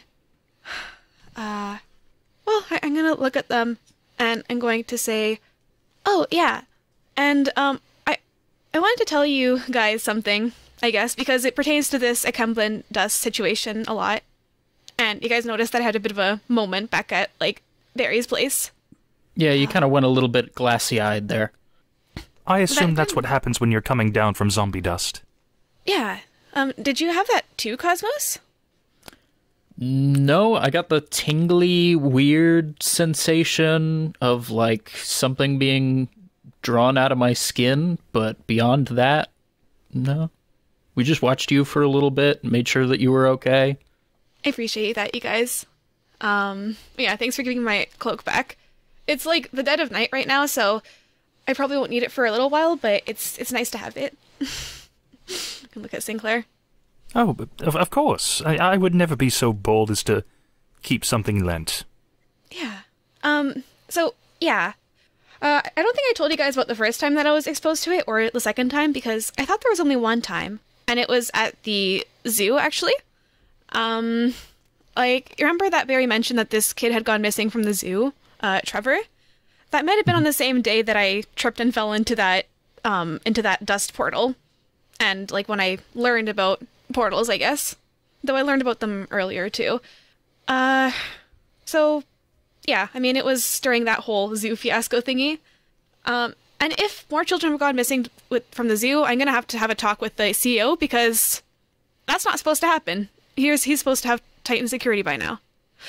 But yeah, that was like the second time I got exposed to it. And when I tried to make a portal out of it, like, well, all three of us, because I was with Wing and Skirmish. Like, yeah, it was just a fire-breathing kitten exposure to the zoo. But yeah, the first time was a time that I didn't remember, and I remembered it in Barry's shop, I guess. Yeah, apparently I did a favor for someone who had big moth wings, or she did a favor for me, I think. Yeah, she was very pretty, went by the name Maylorian, and I never understood why I graduated from college, because I had very bad marks, but maybe she had something to do with it, and maybe the Ekemblem dust did too. And my brother, Sterling, conjured her. So, like, I guess if any of you have a sending stone, we could try to contact him and ask him how to open a portal, because he might know. I didn't know, and he never told me. So this is the first time I'm finding out that my brother knows how to make portals, and that I have, like, a chunk of memory missing. So, yeah, that's what happened. Well, I don't have a sending stone, but it sounds like your brother could be a big help later on, if this continues to be an issue. Yeah, I wonder if he remembers, or if he forgot the whole thing like I did.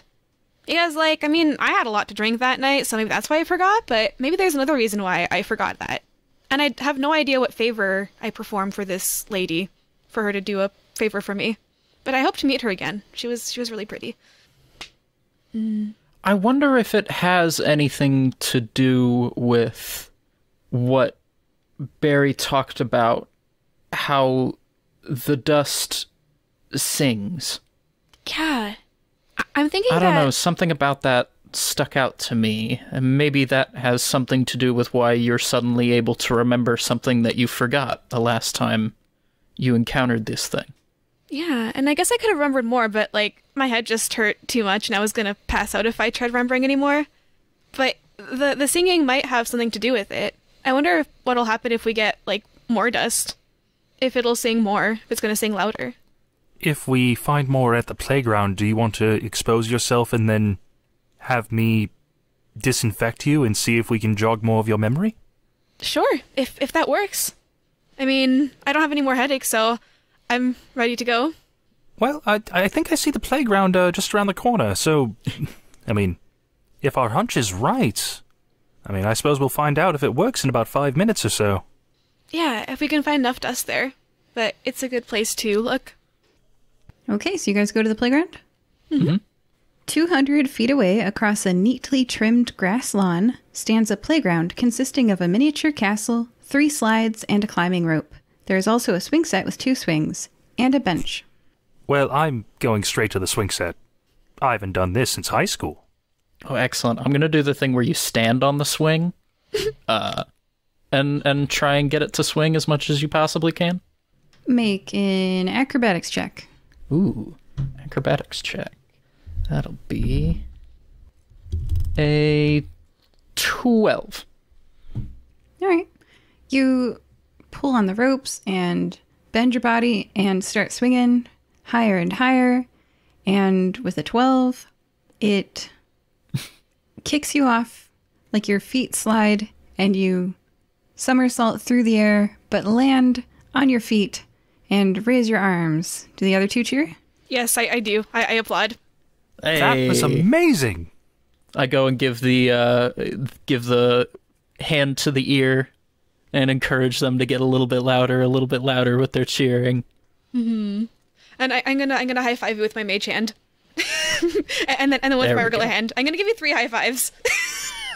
I'm just running down the line, high fiving them all. Dude, that was awesome. Do you are you an acrobat? Is that what you do? There's some acrobatics involved in it. My art is the art of combat. I mean, it does look pretty artsy when you punch those zombies. Maybe we'll get to see more of that. I mean, I guess you could just punch the swings if nothing else. Yeah, just start shadowboxing in the corner. And then I watch. I'm just like, huh, interesting.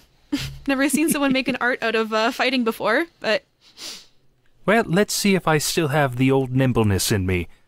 Sinclair is going to try and jump off the swing when it's at its highest point and tuck and roll as they land to, be in a standing position after the rolling and hitting the ground. Make an acrobatics check. 23. That you do. Still got it.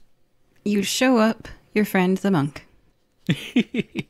Whoa! Yeah, go and give the bowing down motion. I give Sinclair 3 high fives as well, and I clap. Yes, thank you. I went through a little bit of a parkour phase in my younger years. That's what me and my friends did for practicing our landings. A few of us almost broke our legs, but it was fun. Yeah, parkour, the art of travel. Very nice. Oh, wait, I've got something. And I'm going to try to do, like, a magic trick where I kind of, like, disappear.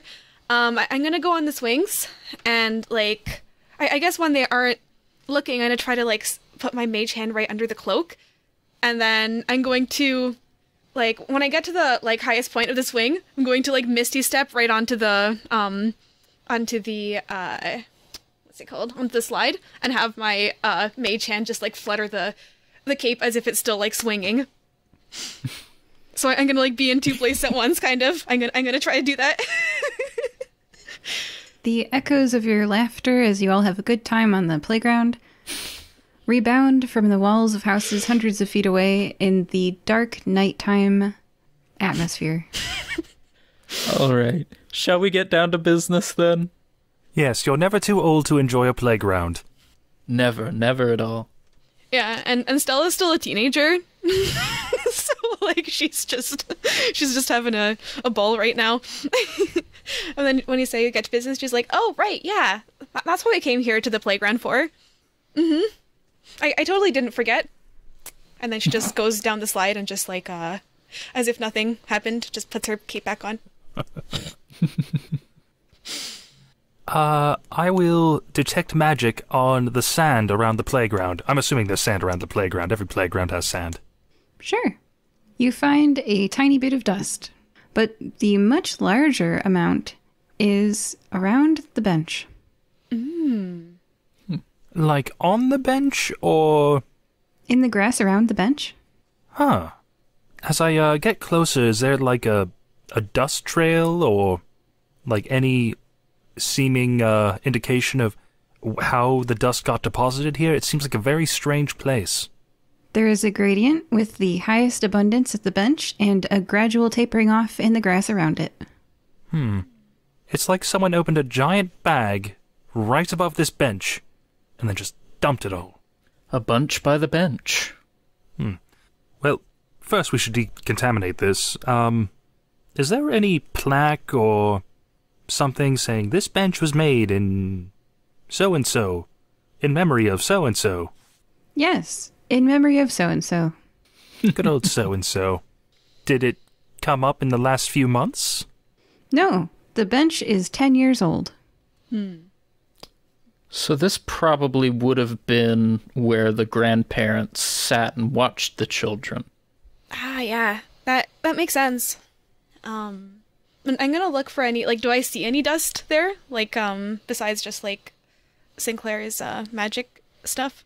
I mean, the same dust that Sinclair also sees. Oh, okay. Yes. Okay, well, I'm gonna roll around in it. Okay. That was the plan, right? It buries itself into your skin. Oh yeah, I rolled it around in the dust. Could you get it out? Stella, you literally could have just sat on the bench. Oh, I mean, I guess it's just the dragon part of me. We like rolling and stuff. I mean, especially gold and silver, but, like, gold and dust is good enough for me. Alright, yes, I can absolutely, decontaminate. I don't really know how, to properly do this, so tell me if it doesn't seem to be working. Is it working? Like, am I feeling the itching starting? Describe what you're doing, Sinclair. I am initially just holding it very, very close to, Stella's hands. Stella, the dust is rising up out of your hands and floating to the iron rod. And you all can keep your headphones on for this, as he's holding it there a lot longer than Barry was, because you guys know that there's extra dust in you. I think Barry was just kind of like, here you go, quick sweep. And as the last extra dust leaves you, Stella, that was in you long, long before today, you do remember a little flash of Maylorian saying that you would see her again and that she would come visit you. And I see her saying that. Like, I see her in front of me. I'm just like, you'll come visit me again? Yes! I mean... Yeah, she seems quite fond of you. Okay. Yeah, you see Stella suddenly, like, get excited. Like, her eyes go wide. I'm just like, she's gonna see me again! And she says, although you won't remember this, and then casts a spell on you to wipe your memory. Oh, I see. And then, like, Stella's gonna go quiet again. But I'll remember you, Stella. And then she boops you on the nose. Boop. And you fall asleep in your memory. And I was saying this out loud so you guys could have heard it. Like, you heard her just, like, saying those random things. Did it work? Yeah. Like, I think I got a bit more of my my memory, but I think the rest of it disappeared because the spell was cast on me, so I don't think I can get it back from this dust thingy. Which is fine, but she says that she'll visit me again, so okay. So is she like your fun aunt, or who is this woman? I don't know, honestly. I think she's like this person that my brother summoned, because he was doing something stupid one time, and he summoned, like, this person with wings, and I don't know. Like, she seems fond of me, but, yeah, she did a favor for me or something like this, and I did a favor for her, but I don't remember what it was. But yeah, no, I don't know her very well, but I feel like I know her really well. You know what I mean? Ever have that feeling about someone where you don't know them, but you do? That sounds like most aunts. Oh, Plus, maybe if your mom's a Plus, if your mom's a dragon, correct me if I'm wrong, don't dragons have wings? Wait, how'd you know that my mom was a dragon? Did I say it? I just said that. Ooh. Rewind that. Sorry, I assumed, like, it'd be public knowledge that Stella, part of Argentprout family, and Argentprout family is headed by, I don't know your mother's name. Zamfira Argentine. Oh yeah, like, it would have spread around the guild. I was just saying that in character. Because, like, Stella's supposed to keep it a secret, but she didn't do a very good job of it. Essentially. But, like, yeah, dragons have wings too, and, like, my brother has wings. Like, he got the wings and the shape-shifting that silver dragons can do. I didn't. But he only got limited shape-shifting. He got the coolest parts, I just got the tail and the horns. He has horns too, but they're a lot smaller. Mine are nicer. At least that. But yeah, he has wings. But you also her have some wings... pretty sick ice magic. Yeah, he didn't get the ice magic. He got some weird storm magic. I don't understand why, but yeah, I do like my ice magic a lot. But yeah, her wings were different than dragon wings. So I don't think she was related to my family, though. Maybe she was related to my dad.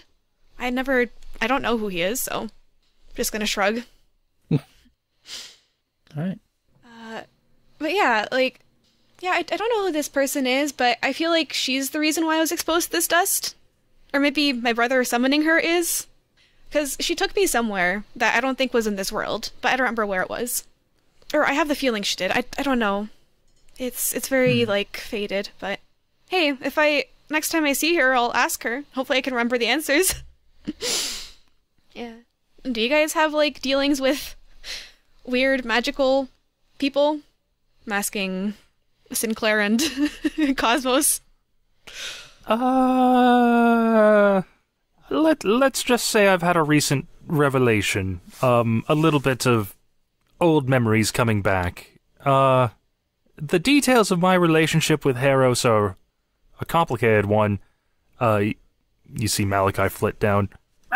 Yeah. You really didn't read the fine print, did you? No, I did not. Thanks for reminding me. Fine print. So you had to deal with someone? Yes, I don't remember the specifics, and I don't remember everything. It's something I'm trying to gather, but I'm trying to be a little more cautious in my search for answers. Last time I made a hasty decision. It didn't quite go so well, and I'm still feeling terrible about what happened in regards to Wing. How's he doing, by the way? I haven't had the heart to meet with him again. Wing? Wait, what does that have to do with Wing?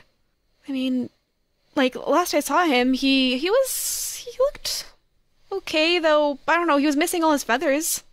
Oh no. And, he was missing all his feathers. There were, like, weird marks on his skin, and, yeah. Oh no. Like, he had someone, we went to the zoo together, but then they all fell out the next time I saw him. He came to babysit for my sister, but, yeah, that's all I remember. If you, next time you see him, please tell him I'm very sorry, and that I am terrible with advice and he should never have listened to me. Okay. I mean, I'll tell him you say hi. What about you, Cosmos? I mean, you're all mysterious. Oh, me? I'm not mysterious. My mentor, a little bit more mysterious. His name is Zographos. He's the person that taught me to channel this power within myself. But beyond that, I don't think I've had any really shady dealings. Do you want to take a little memory dust and see if it jogs anything? Ooh, yeah, sure. Let me try it. I'll take a little bit of the dust and I'll see if that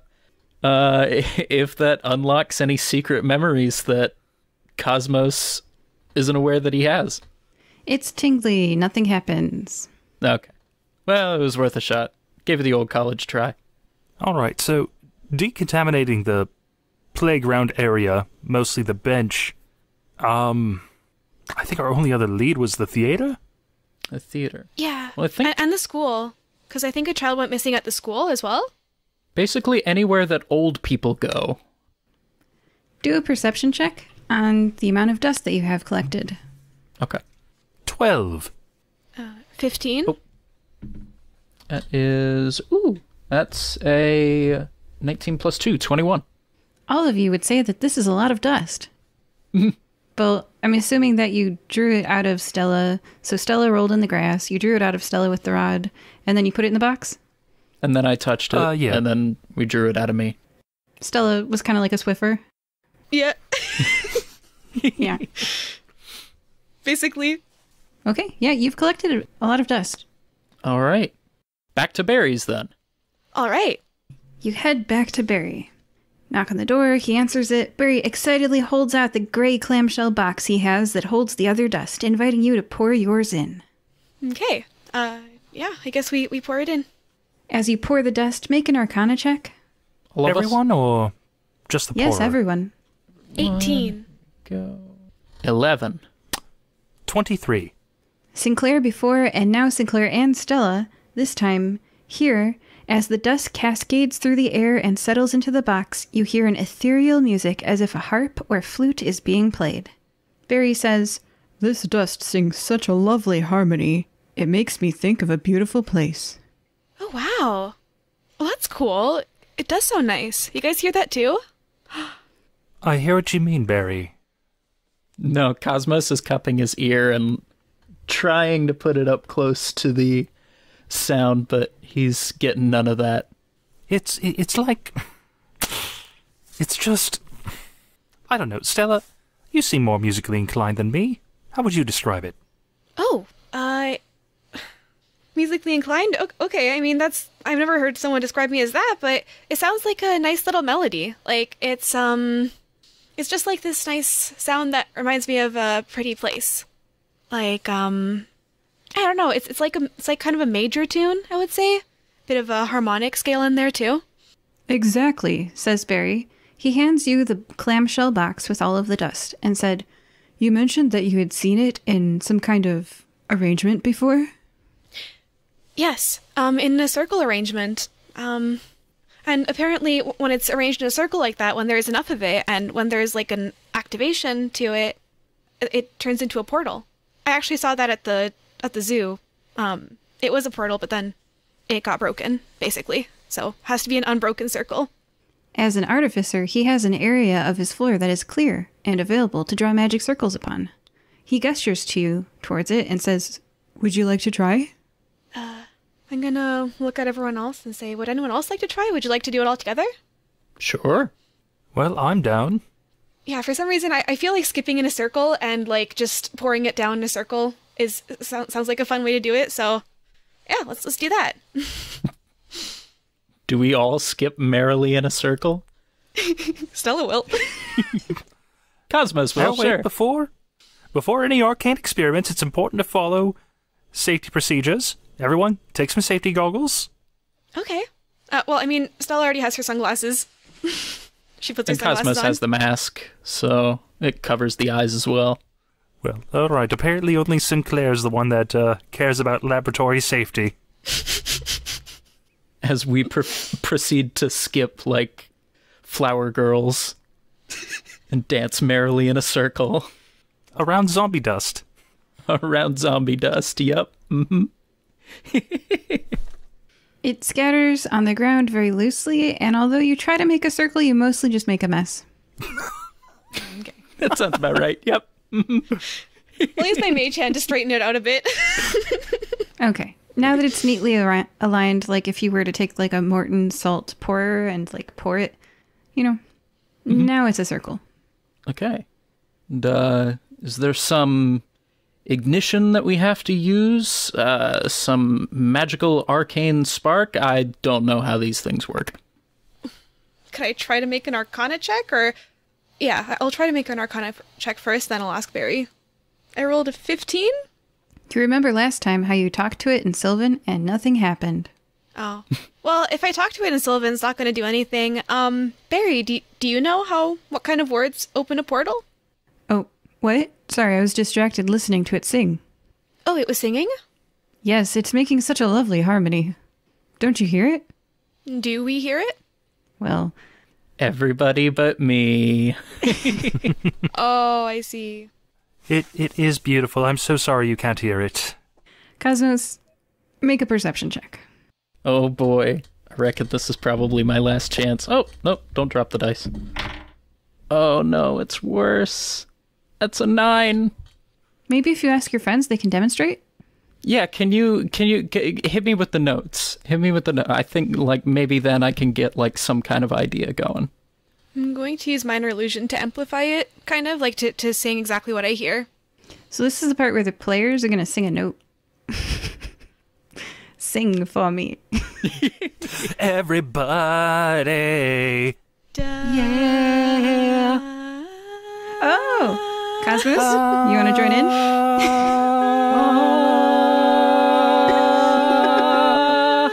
The magical dust circle lights up, and it sparkles on the inside. Ooh. I think This I hear is that music Firebreathing you guys were Kittens. talking about. Music making podcast. Yeah. Ooh. I apologize for the 1-star reviews I spawned with my terrible off-key notes. It was brief. They It's been didn't a suffer too long much. time since I've been in choir. So, Cool. what does the So- portal look like? It's glittering. It's right in front of us. Correct. Wait It's a shining. second. Nope.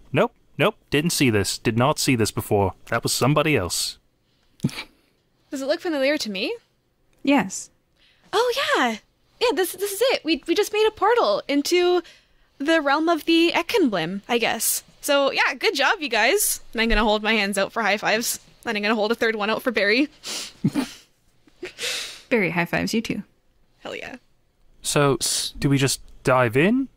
I was going to say, I've been a test subject to start the day, and I feel like it only appropriate that I be the test subject to end it.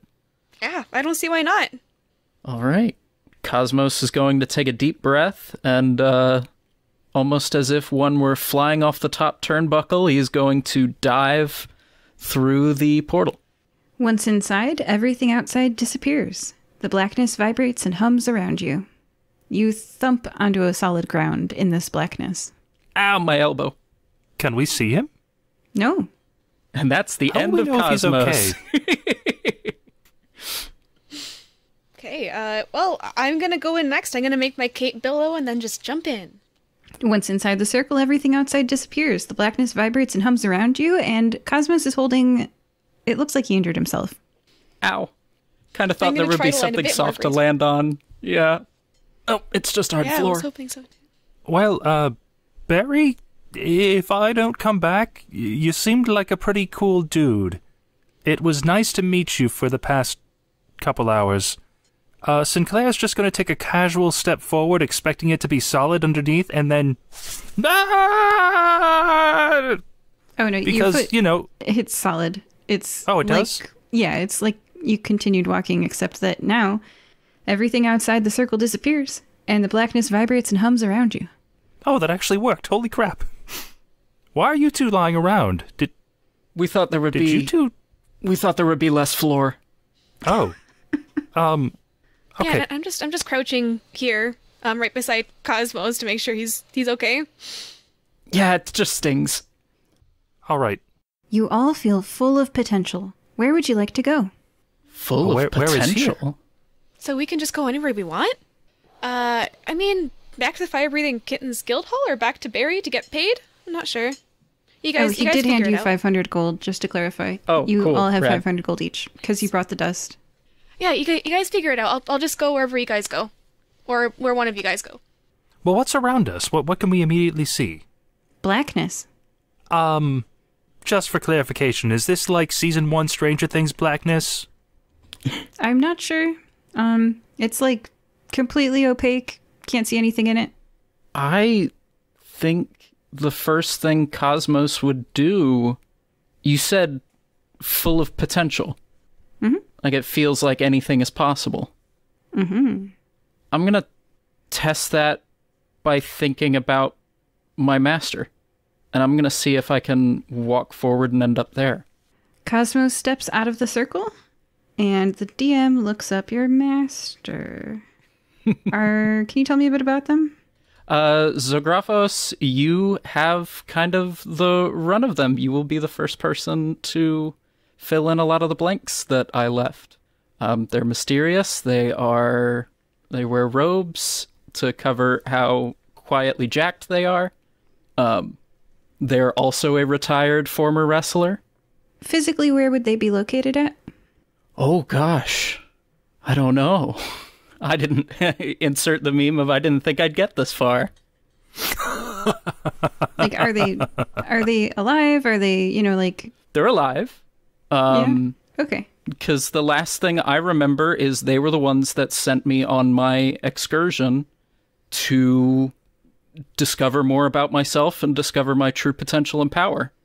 Okay, it's midnight. Okay, you step out into a bedroom, and there is the sleeping form of your mentor, Zographos.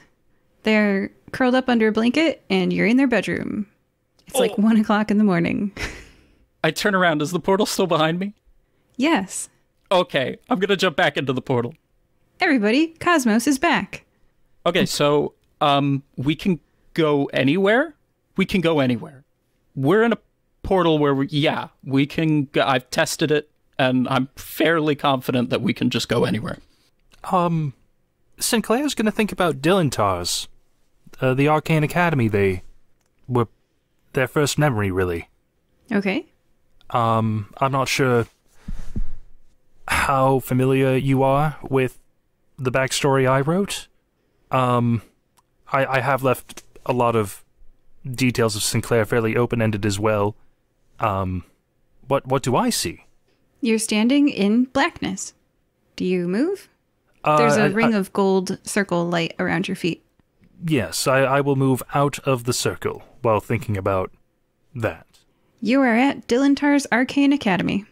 Does it look like it's in ruins? Does it look like it is, like, kind of the middle of the school year?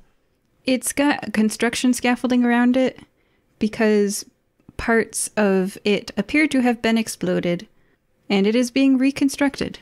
Huh. I will, step back. You're back in the circle. Alright, it's not time travel. I'm pretty sure it's only the present. Interesting. So, you guys just, like, went out of the circle and then you went back in the circle? Was there a circle there as well? Yeah, there was another portal. Yeah. Oh. It was like a door was left open. So you go That's a there good and way a to door is describe just it. left open? Huh. I am going to... Well, if I can go anywhere... I'm going to think of Maylorian, and then I'm going to try stepping out to see if that's going to do anything. Your nose bumps off of the blackness as an archfey, hey, spoilers, she is protected against being portaled too unless she wills it. Oh. Ooh. Yeah, no, you can't sneak up on and backstab her. Ooh. Oh, okay, so I just thought about, like, going to a person, and I guess it doesn't work if you go to a person. I'm just going to try going, like, I'm going to try going back to my old dorm room in Atrios Academy. Do an Arcana check. 3. Okay. With the 3, you'd say that Abjuration was the school of magic. It's very low, so I can just give you this. It seems protective that you couldn't go to Maylorian. Oh. Like, you can... it's very low, so you don't know what spell or, like, sort of like... When you look at just a web page and you can't see the code behind it, you could not reprogram this protection spell, but it was a protection spell that you encountered, not anything.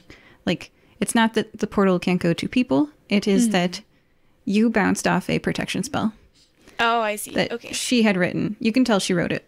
And that's all you can tell, because that was only a 3.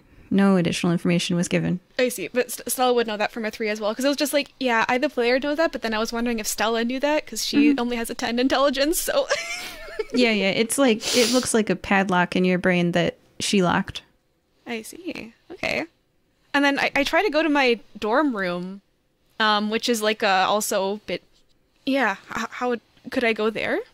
It's been 6 years since you graduated. There's a person sleeping in the bed. Oh, this is amazing. Okay, I'm just trying to think of what mischief I could cause. I'm gonna, like, try to sneak. I'm gonna rearrange everything in the room. Just like, well, I mean, I'm gonna rearrange a few things so that they knew that someone was in there. But I'm gonna try to do it stealthily. So... Oh, I rolled, like, a 14 in stealth. Do I wake that person up? They do not wake up. Their passive perception is less than that. I also leave a bottle of my whiskey that I have behind for them. And then I go back. Nice. Oh, nice. They're gonna think they got haunted by the coolest ghost ever.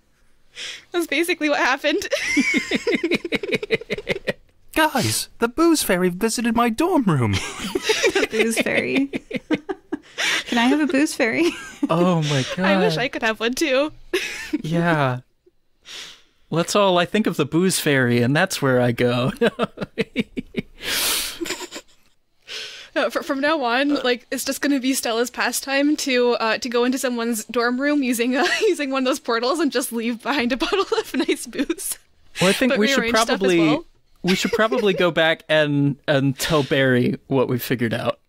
Wait. That's a good idea. Before we leave, who was the child that was missing? We should probably find them. Ooh, good point. Like, I don't think I know this child, so I never got a description of them. You did. Oh, we did. They have black hair, tan skin, brown eyes, and are a 10-year-old human boy named Trevor Horbigger. Their father is Ferris Horbigger. And you were at the Hokkaido Mountain Zoo the same day that Ferris was, so honestly, you've bumped into Ferris before. Oh, You just didn't know it. I see. So, but like, thinking back to it, do I recognize that it's the same person, kind of? You were given a very thorough physical description by Barry earlier in this adventure, and Right. you definitely do know that Trevor Horbidger is missing. Yeah. You don't know that you walked past them at the Hokkaido Mountain Zoo, but you have a suspicion that you are familiar with this person because you were there, and there was a kid missing that day. If you listen to Doo-Doo the Poodoo at the Zoo, they explicitly interacted with Ferris Horbidger. You guys didn't go to the bathrooms, so you didn't get to interact with Ferris on camera, but maybe you did off camera. I don't know. Yeah, I'm gonna say that to the rest of the crew. I'm gonna say, oh, like, remember that Trevor kid that Barry was talking about? I think I can actually, I mean, I know how they look like, so maybe I can try portaling to them. I mean, I tried portaling to someone that I knew who they looked like, but there was a lock on it. I don't know, it was some weird magic thingy that she did. But, yeah, I'm gonna try that and see what happens. And then I'm gonna try that. Oh. Could you show us what he looks like so all of us could go there? I'm going to try to minor illusion an image of what I think he looks like. Yeah, and all of you also heard the description too. You were there when Barry described Trevor. Maybe Barry had like a portrait of Trevor that Ferris had left with them, if that makes you guys more comfortable. Oh, yeah. Yes, because going off a verbal description, it's like, I'm sure I'm thinking of someone very different than the other two players right now in my head. Shall we all walk through? Trevor. We hold hands. Arm in arm. Yes. Trevor finding brigade. Are we skipping like we're tossing flowers from baskets? Sure. Dead graveyard flowers. I like that. I like that imagery. Stepping out of the portal, you emerge into an incredibly classy, large room. This aristocratic, wealthy, opulent space is oversized for a bedroom, but that is indeed what it is, judging by how there is a large, fluffy bed in it. There is a window that looks out onto green-leafed tree branches. A horrible rotting odor, like a dead body, fills the air, and a corpse is splayed out upon the marble floor over there, as if this were entirely normal. There is a massive walk-in closet with shiny polished wood walls and metal inlay. Reclining in a contoured cushioned chair with a black box over his eyes is a 10-year-old boy with tan skin and black hair. He doesn't see you because his eyes are covered by a helmet box that, based upon the way his hands are moving and his expression is changing, is displaying some sort of interactive illusion. And then if you guys picture a really fancy gamer chair with the VR headset. Nice. Like, players just going, nice. The character is just like, why does a kid have a box over his head?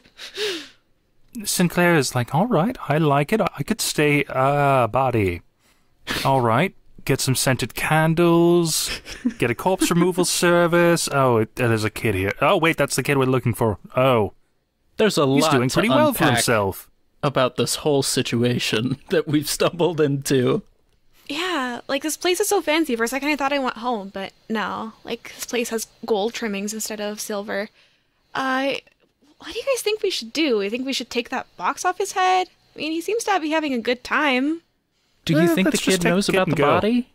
I say we go do the old snatch and run. Yeah, let's do that. Because I don't want to see what caused that in the middle there. That I don't want to end up like them. All right. Yeah, like if we kidnap a kidnapped child, like 2 wrongs makes a right? Yes, exactly. This is the second left. One more left, and we're good. I'm gonna make sure that if you guys are going to take the box off the kid's head, I'm going to stand in between the kid and the body, so that hopefully the kid does not see or notice the corpse splayed out on the floor. Oh yeah, I'm not going to take the box off of his head, because, I mean, well, maybe he won't see the corpse if the box isn't there, you know? The corpse is quite large. Like, picture bull elephant sized. I'm going to say, can someone else grab the kid, though? Because I'm not that strong, so if he struggles, then... The corpse looks like a dog, except if the person making it had never seen a dog and used a bull elephant for its base. It's 10 feet tall and 8,000 pounds, has tusks and a strange upward curling tail, and it smells awful of rot and decay. Oh, so there's no hiding that with my own body. No. Maybe if you're really close. How large is the bed? Because I'm just picturing big, like, practically dorm room sized bed. It's a queen or a king, maybe. Ooh. Okay, fancy. so one blanket won't be enough. Do we grab the kid, or do we tell Barry about this? Why don't we do both? Why don't we grab the kid, go back, and then bring the kid to Barry and tell him? Splendid idea. All right, but I'm not going to do the kid grabbing. Someone else can do that. I'm happy to help, but I can't do this solo. Can I just tap the kid on the shoulder? Oh, you're asking me, do you tap the kid on the shoulder? Yes, I would like to just tap the kid on the shoulder. Okay, he removes his helmet box and looks at you, surprised that you are there. Hi. We know some people that are looking for you. Oh my goodness. Hi. Yeah. So? Yeah, if you just want to step through the very intimidating portal, we can take you to that person, a trusted adult. Oh, no thank you. I'm a chosen one. I'm going to become an Ekkenblim. Oh, this... Oh, you're going to become an Ekkenblim? Yeah, like, who told you? That's exciting. Good for you. I've always wanted to be one of the chosen ones. So, like, do you know who's doing the choosing? All of you make a perception check. Oh, boy. Oh, there we go. Yep. Okay. 15. 6. 11. It's pretty obvious. I'm going to say even Kosmos can see. This kid has pointed ears and seafoam green flecks in his brown eyes. And he responds to Stella by saying, "Of course, the Ekkenblim told me themselves. I'm one of the chosen ones." Do you know which Ekkenblim? Like, how do I sign up for this choosing service? You have to be chosen. Oh, okay. The Ekkenblim said I am worthy to become one of them. I deserve this. I'm special. And you didn't get any names or anything like that? Why would I tell you? Well, because, she's gonna try to think of something. Oh, right. Because, like, I want to just, go and tell them how much I appreciate what they're doing by choosing people and getting them to join their ranks, you know? Do they know you're here? I am going to, I'm going to spend one sorcery point to subtle cast suggestion. And I'm going to say, so, like, using suggestion, I'm going to say, yeah, why don't you just tell me who brought you here? Because then I can go and thank them myself, maybe give them a nice little gift. Just the tell me who brought you here is the suggestion part, and they have to make a wisdom saving throw. 8. That is a fail. Blitz Quispy. He clasps a hand to his mouth. Blitz Quispy. Interesting. Okay. How did you make me say that? Well, I mean, I just asked you and you wanted to say it, so... yeah, I did not. Help. Uh-oh. Wait, is he shouting help? Yeah, nothing happened. I'm gonna look around and see if there's any, like, food or anything like this. Yes, you find a table with a wide array of food. A feast. Trevor, quick pair of questions. One, what's with, Fluffy McTrunkface here? What? You don't see the giant, unfortunately passed, whatever that is? Are we going to address the elephant in the room? Yes. Oh my god. That thing? That was just one of the servants. They're not important. That's a servant. Yeah, they don't matter. Only the chosen matter. Everybody else is just eh. Oh god, Sinclair, the player, just wants to smack this kid. Kosmos, the player, is concerned and frightened. Yeah, and Stella's player is just like, I don't know what to do. Like, should we take this kid back with us? Should we leave them here? Should we ask them if they want to come back? They don't seem to want to come back. Okay,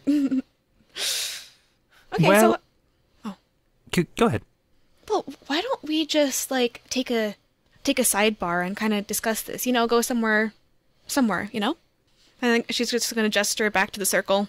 All right, I'll go ahead and step back into the circle. Oh, Trevor, the second question before I leave. How did you end up here? Because the last your parents heard from you were taking a trip to the loo, and then they seemed to have... They weren't able to find you. What happened? And that is what Stella did force out of him, that the person who brought him here was named Blitz Quispy. So yeah, Okay. you guys did get that. So he says, the Ekkenblim brought me here because I deserve to be here. I'm going to become an Ekkenblim. Okay. And heads up for the players, Blitzquispy is a devil who's working with the Ekkenblim. And that can be more examined in the episodes Petrification in Red and Due to the Poodoo at the Zuzu and Petting Zoos and Finding Clues. And he's, yeah, been in lots of episodes. Oh, Blitz. Yeah, looks like a redheaded dwarf until he doesn't. I've only met Blitz. Well, yeah, I have actually. Yeah, Petrification in Red and Petting Zoos and Finding Clues. I just checked. Yeah. I mean, I'm gonna wait for Sinclair to step into the circle with me before I have the sidebar. All right. We'll probably be back soon, Trevor. Don't bother. I was just gonna giggle a little bit and then walk out into the portal. I mage hand a slight slap. Oh, did you hit Trevor? As I was leaving? Okay. All right, I guess you step into the portal? Yeah, a parting backhand, as it were, with the spectral hand. Oh Okay. no, what have I done? Oh no. That's all right. So you guys are in, because you did it right before you stepped in, so you guys are in the portal. You probably don't know Sinclair did that. Yep, no, I wouldn't know. So I just said, so what do we do with this kid? He wants to stay here, but I don't think his parents want him to stay here. What do we do in a situation like this? We just leave him here? Do we tell someone? Do we take him with us forcefully? Do we try to convince him to go with us? Because I think I can do that. You saw how he said the name of someone, and he said that he didn't want to. I can try that again. I mean, he's 10. What's he going to do to stop us? You're right. It's just... Yeah, I'm not that strong, so... Not when I say this, please don't think that I'm endorsing, the beating of children, but, I mean, Cosmo, come on, man. Couldn't you put him in a headlock or something, or, a sleeper hold, something to make him a little less squirmy? I'm still trying to figure out what happened to the beast corpse in the middle. Do you think the kid did that? have no That's a idea. servant, not a beast corpse, remember? Right. Servants don't matter. We're not servants, we matter. He wouldn't do that to us. Yeah, he treats his servants a lot worse than I treat mine. I'll just tell you that. What a brat. I slapped him. Oh, you what? did? Well, he with a mage hand. No way he could know it was me. He had it coming. Well, I mean, as I said, we could try to get him to go with us, sort of willingly.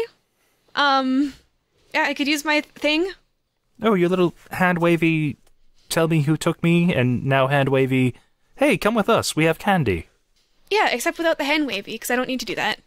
Oh, wonderful. So yeah, do you think we should try that and then try to take him by force, or do you think we should, just leave him? I don't know. What do you guys think? I feel like letting Barry know wouldn't be a bad idea in this situation. Getting a third party in on the matter. Yeah. That kid was human, right? When he was a month ago? Good old-fashioned human, right?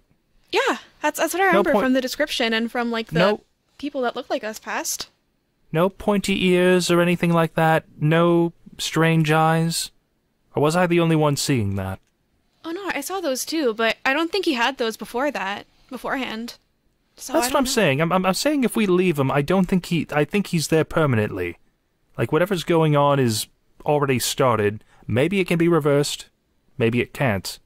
But if it can, I'm sure there's a shelf life to how long you have for a window to reverse it. If he's got, do you think he's got the dust? The Ekelhui in, do you think that's what's making him act this way? I mean, we could try to get the dust out of him. Do you still have that rod, Sinclair? I mean, yeah, I'm always packing a rod. Oh, goodness. Mission accomplished. Oh boy. Got Stella my with that players. one. Yep. Yeah, I'm always packing, but he's not... laughs.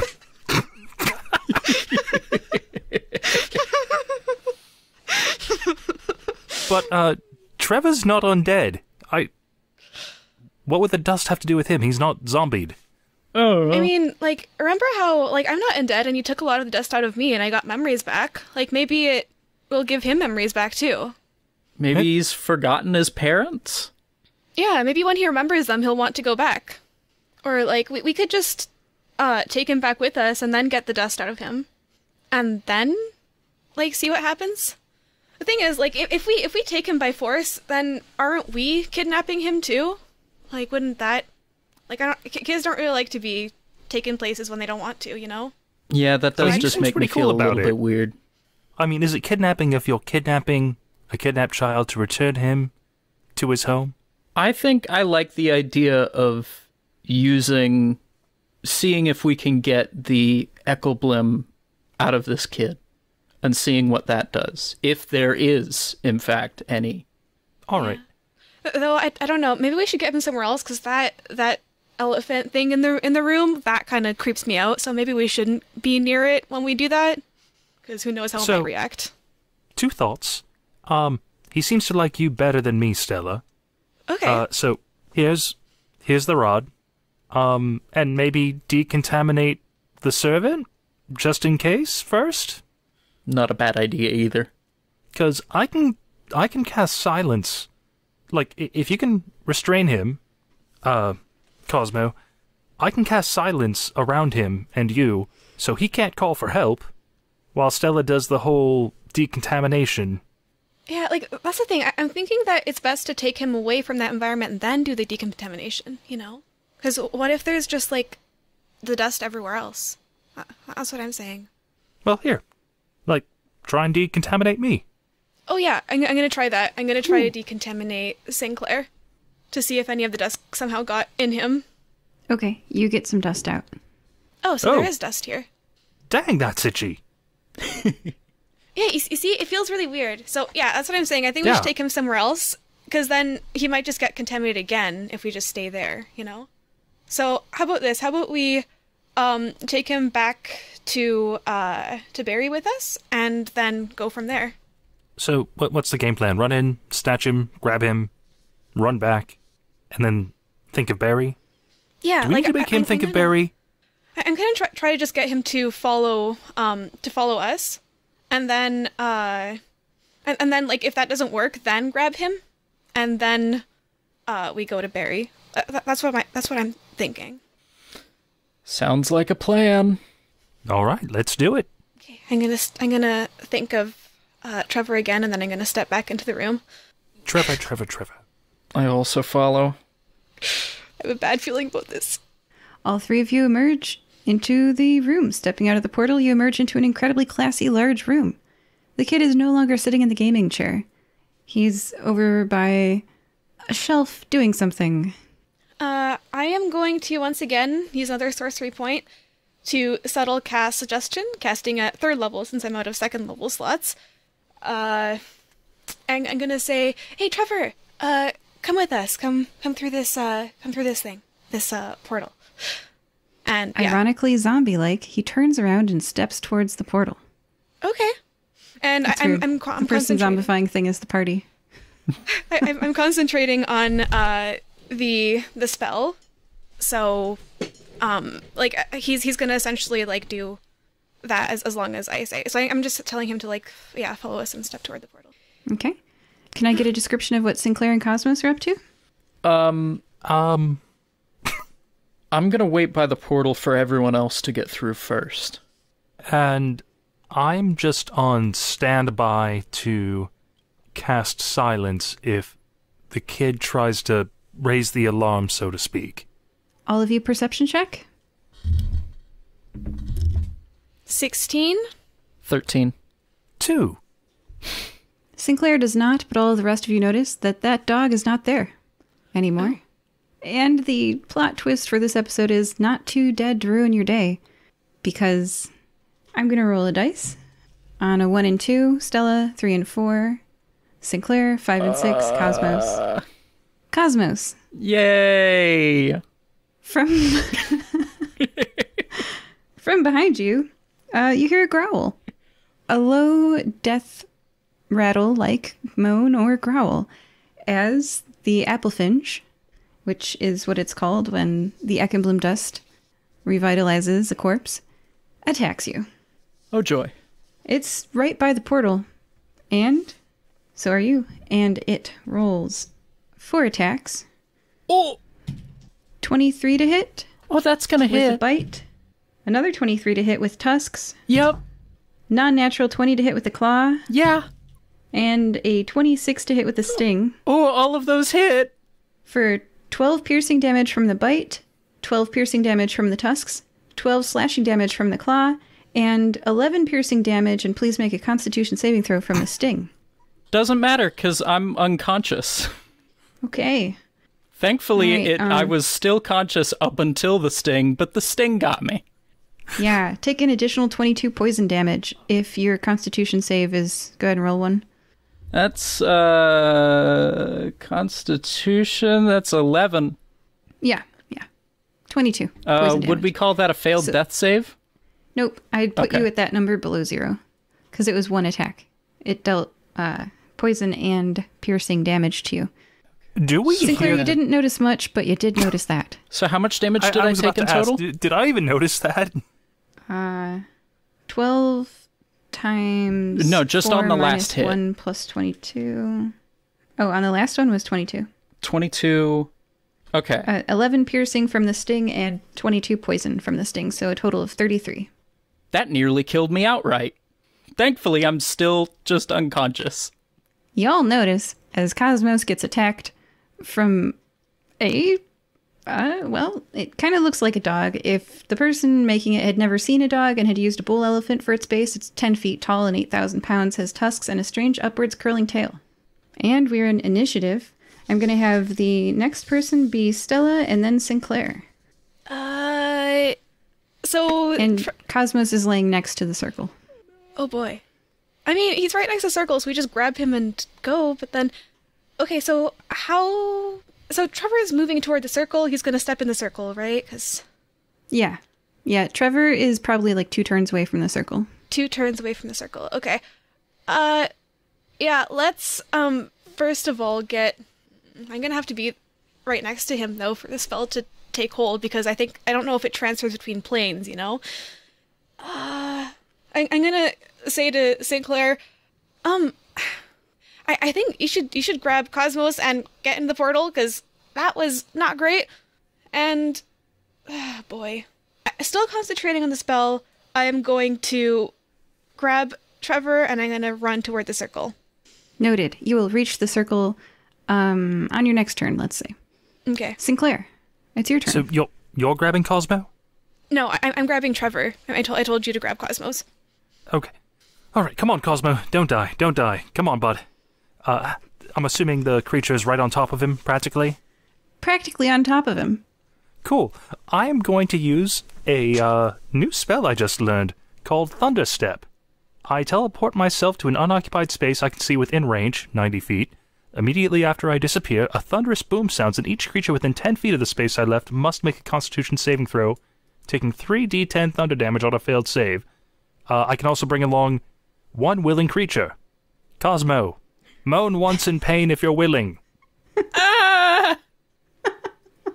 That sounds like consent to me. Let's go, bud.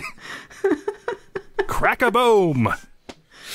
Boom! How much damage do you do to the air quotes dog? The elephant dog can make a Constitution saving throw. DC is 15. It passes. It got a 19. Well, that's only 11 damage.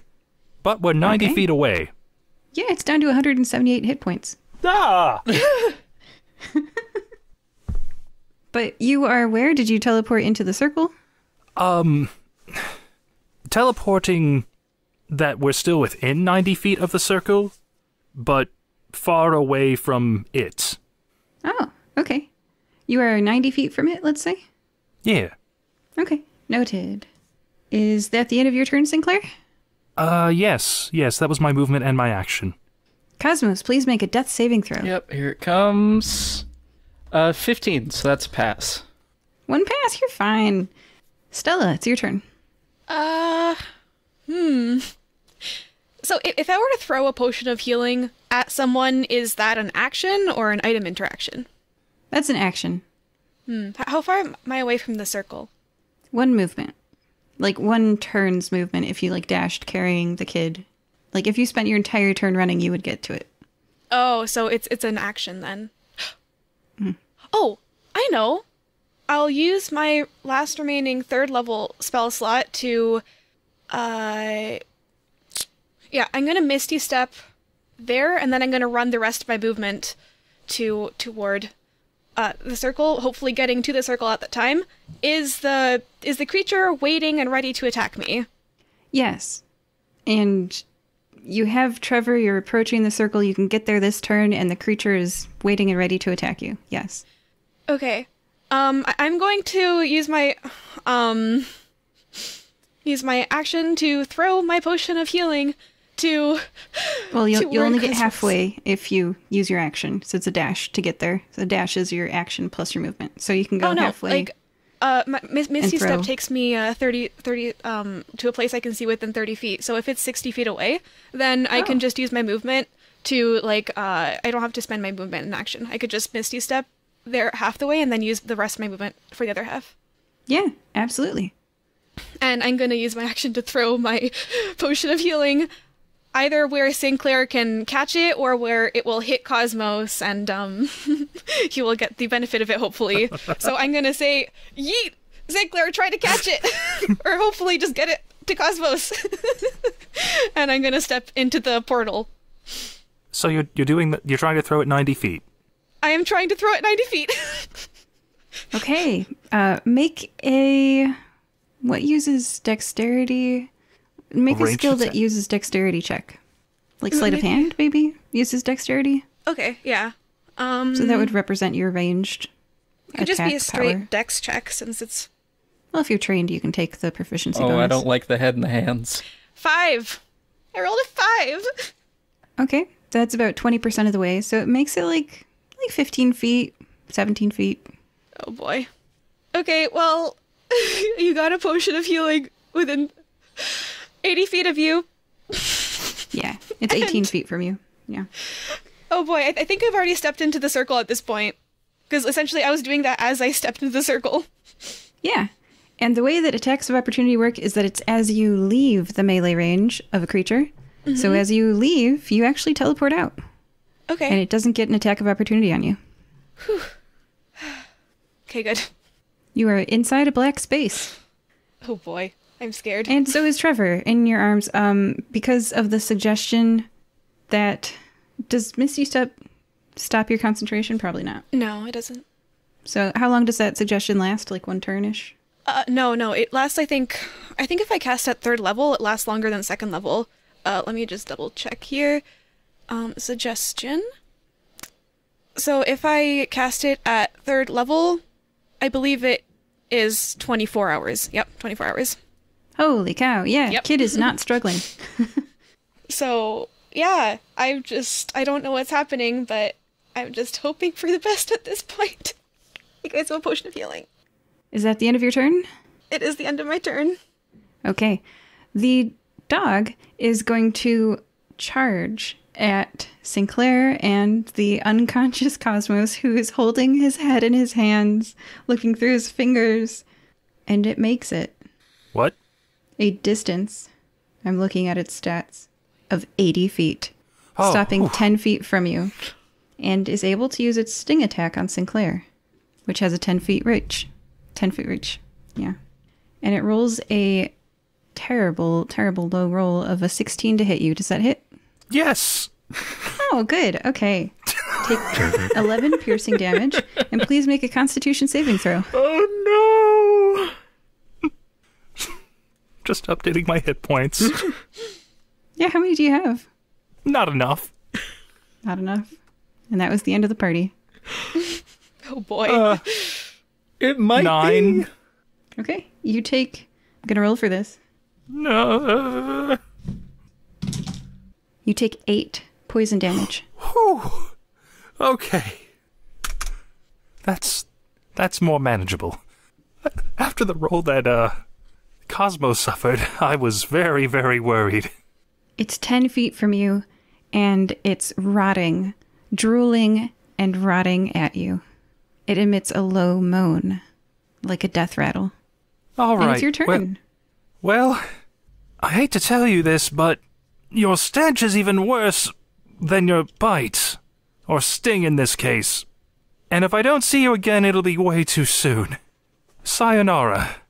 And that'll be another thunderous step directly towards the portal. Dragging, moan once if you're also in pain. Ah! Alright. Crack-a-boom, here we go. Do you thunderous step right into the portal?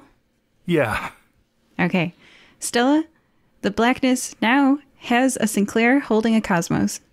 I immediately cast Spare the Dying. Okay. It's a cantrip I get from, my warlock, patron. We're still in turns, guys.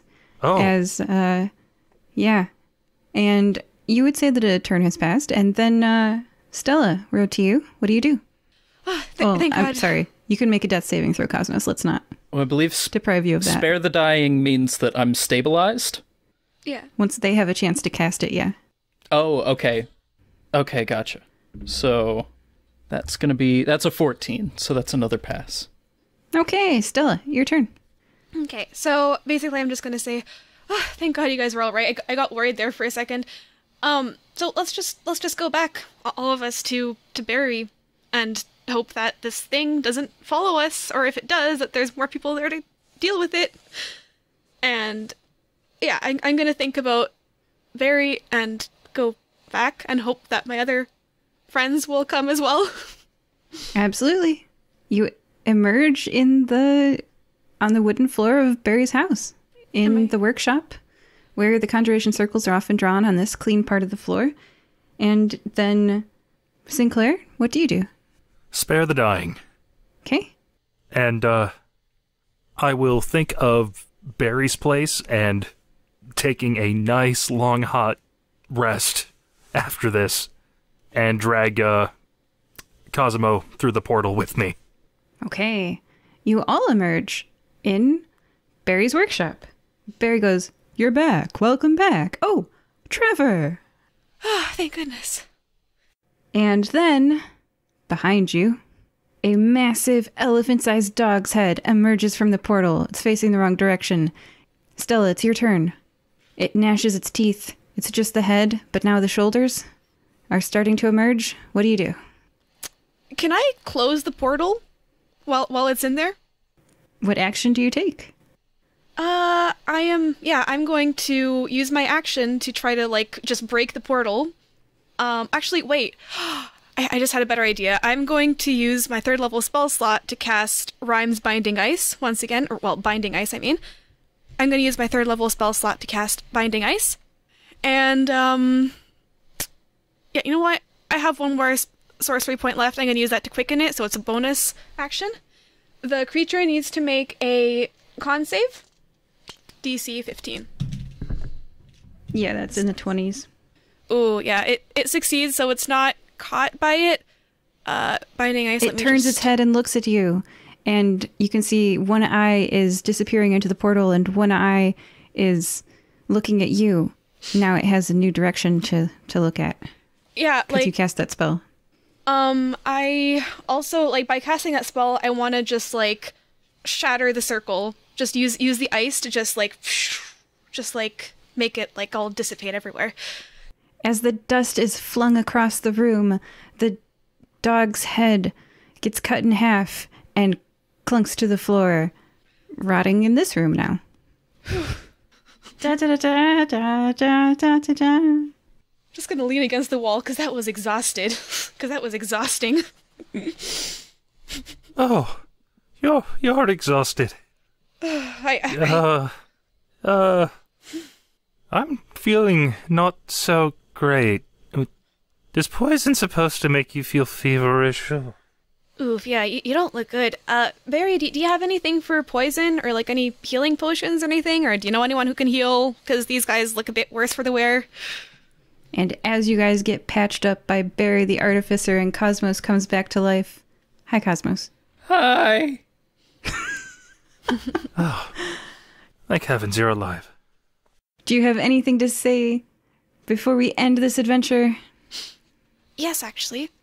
Yeah, I'm going to turn to Barry and say, so, like, Trevor actually really didn't want to go from where he was, so he's under a spell right now. It only lasts for 24 hours, that's why he's so quiet. He's probably going to start kicking and screaming once the spell wears off. And, like, I'll explain the rest of the situation to him later, probably. But yeah, that's what I wanted to say before the session ends. I'll call his father right away, and he'll be here, I'm sure, as soon as he can. Oh, he's going to be so glad to have his son back. Okay. Good job, team. That would be it. Yes, we only almost died. Anyone have anything they want to say before the end? Be sure to spay and neuter your elephant dogs. Otherwise, this crap happens. Yeah, and try to stay away from glitter dust, usually. Like, dust is just sketchy in and of itself. All right. And Cosmos? Unless it's used for costuming, that stuff's okay. Okay. Joining us on this adventure were Sinclair. Poison. Stella. Oh boy, so much has happened tonight. And Cosmos. I lived. Bye-bye. Bye-bye. Bye, everyone. Bye. Wait for it. Be happy, happy, happy. Do you ever struggle with being happy? Well, if you do, you're not alone. It seems like everywhere we look these days, someone is talking about or trying to sell a product through happy. The question is, if happy is all around us, why do so many people struggle finding it? Could it be we're going about it all wrong? You're doing it wrong. Could happy be more than just decreasing the negative and increasing the positive in our lives? That's what we believe at Happy Life Studios. We define a happy life as a lifestyle where you get and keep your happy despite the circumstances around you. We're here to navigate, activate, and advocate your happy. We want to help you find it, turn it on, and then walk alongside you in the process. So search Happy Life Studios from wherever you listen to podcasts, and let's get happy together. Happy. Would you like to do a promotion swap with Firebreathing Kittens? Send us an email at firebreathingkittenspodcast@gmail.com. We will put your 30-second advertisement for your podcast at the end of one of our episodes if you will do the same for us. You can send your promotion in the format of a 30-second MP3 that we will play, or as a text that we can read. Here's a promotion for the podcast called Side Talk. Check out the Side Talk podcast, where we serve up real talk with real people about everyday topics. On Side Talk, no topic is off limits. Listen to Side Talk podcast and learn about things that you never thought about. Side Talk is available on all platforms where podcasts can be found. Subscribe today. So yeah, if you'd like to do a promotion swap with us, send us an email at firebreathingkittenspodcast@gmail.com. We'll do a 30-second promo swap with you if you do the same for us. All right. Bye. Have you ever been so embarrassed that you just want to crawl into a hole? Well, you're not the only one.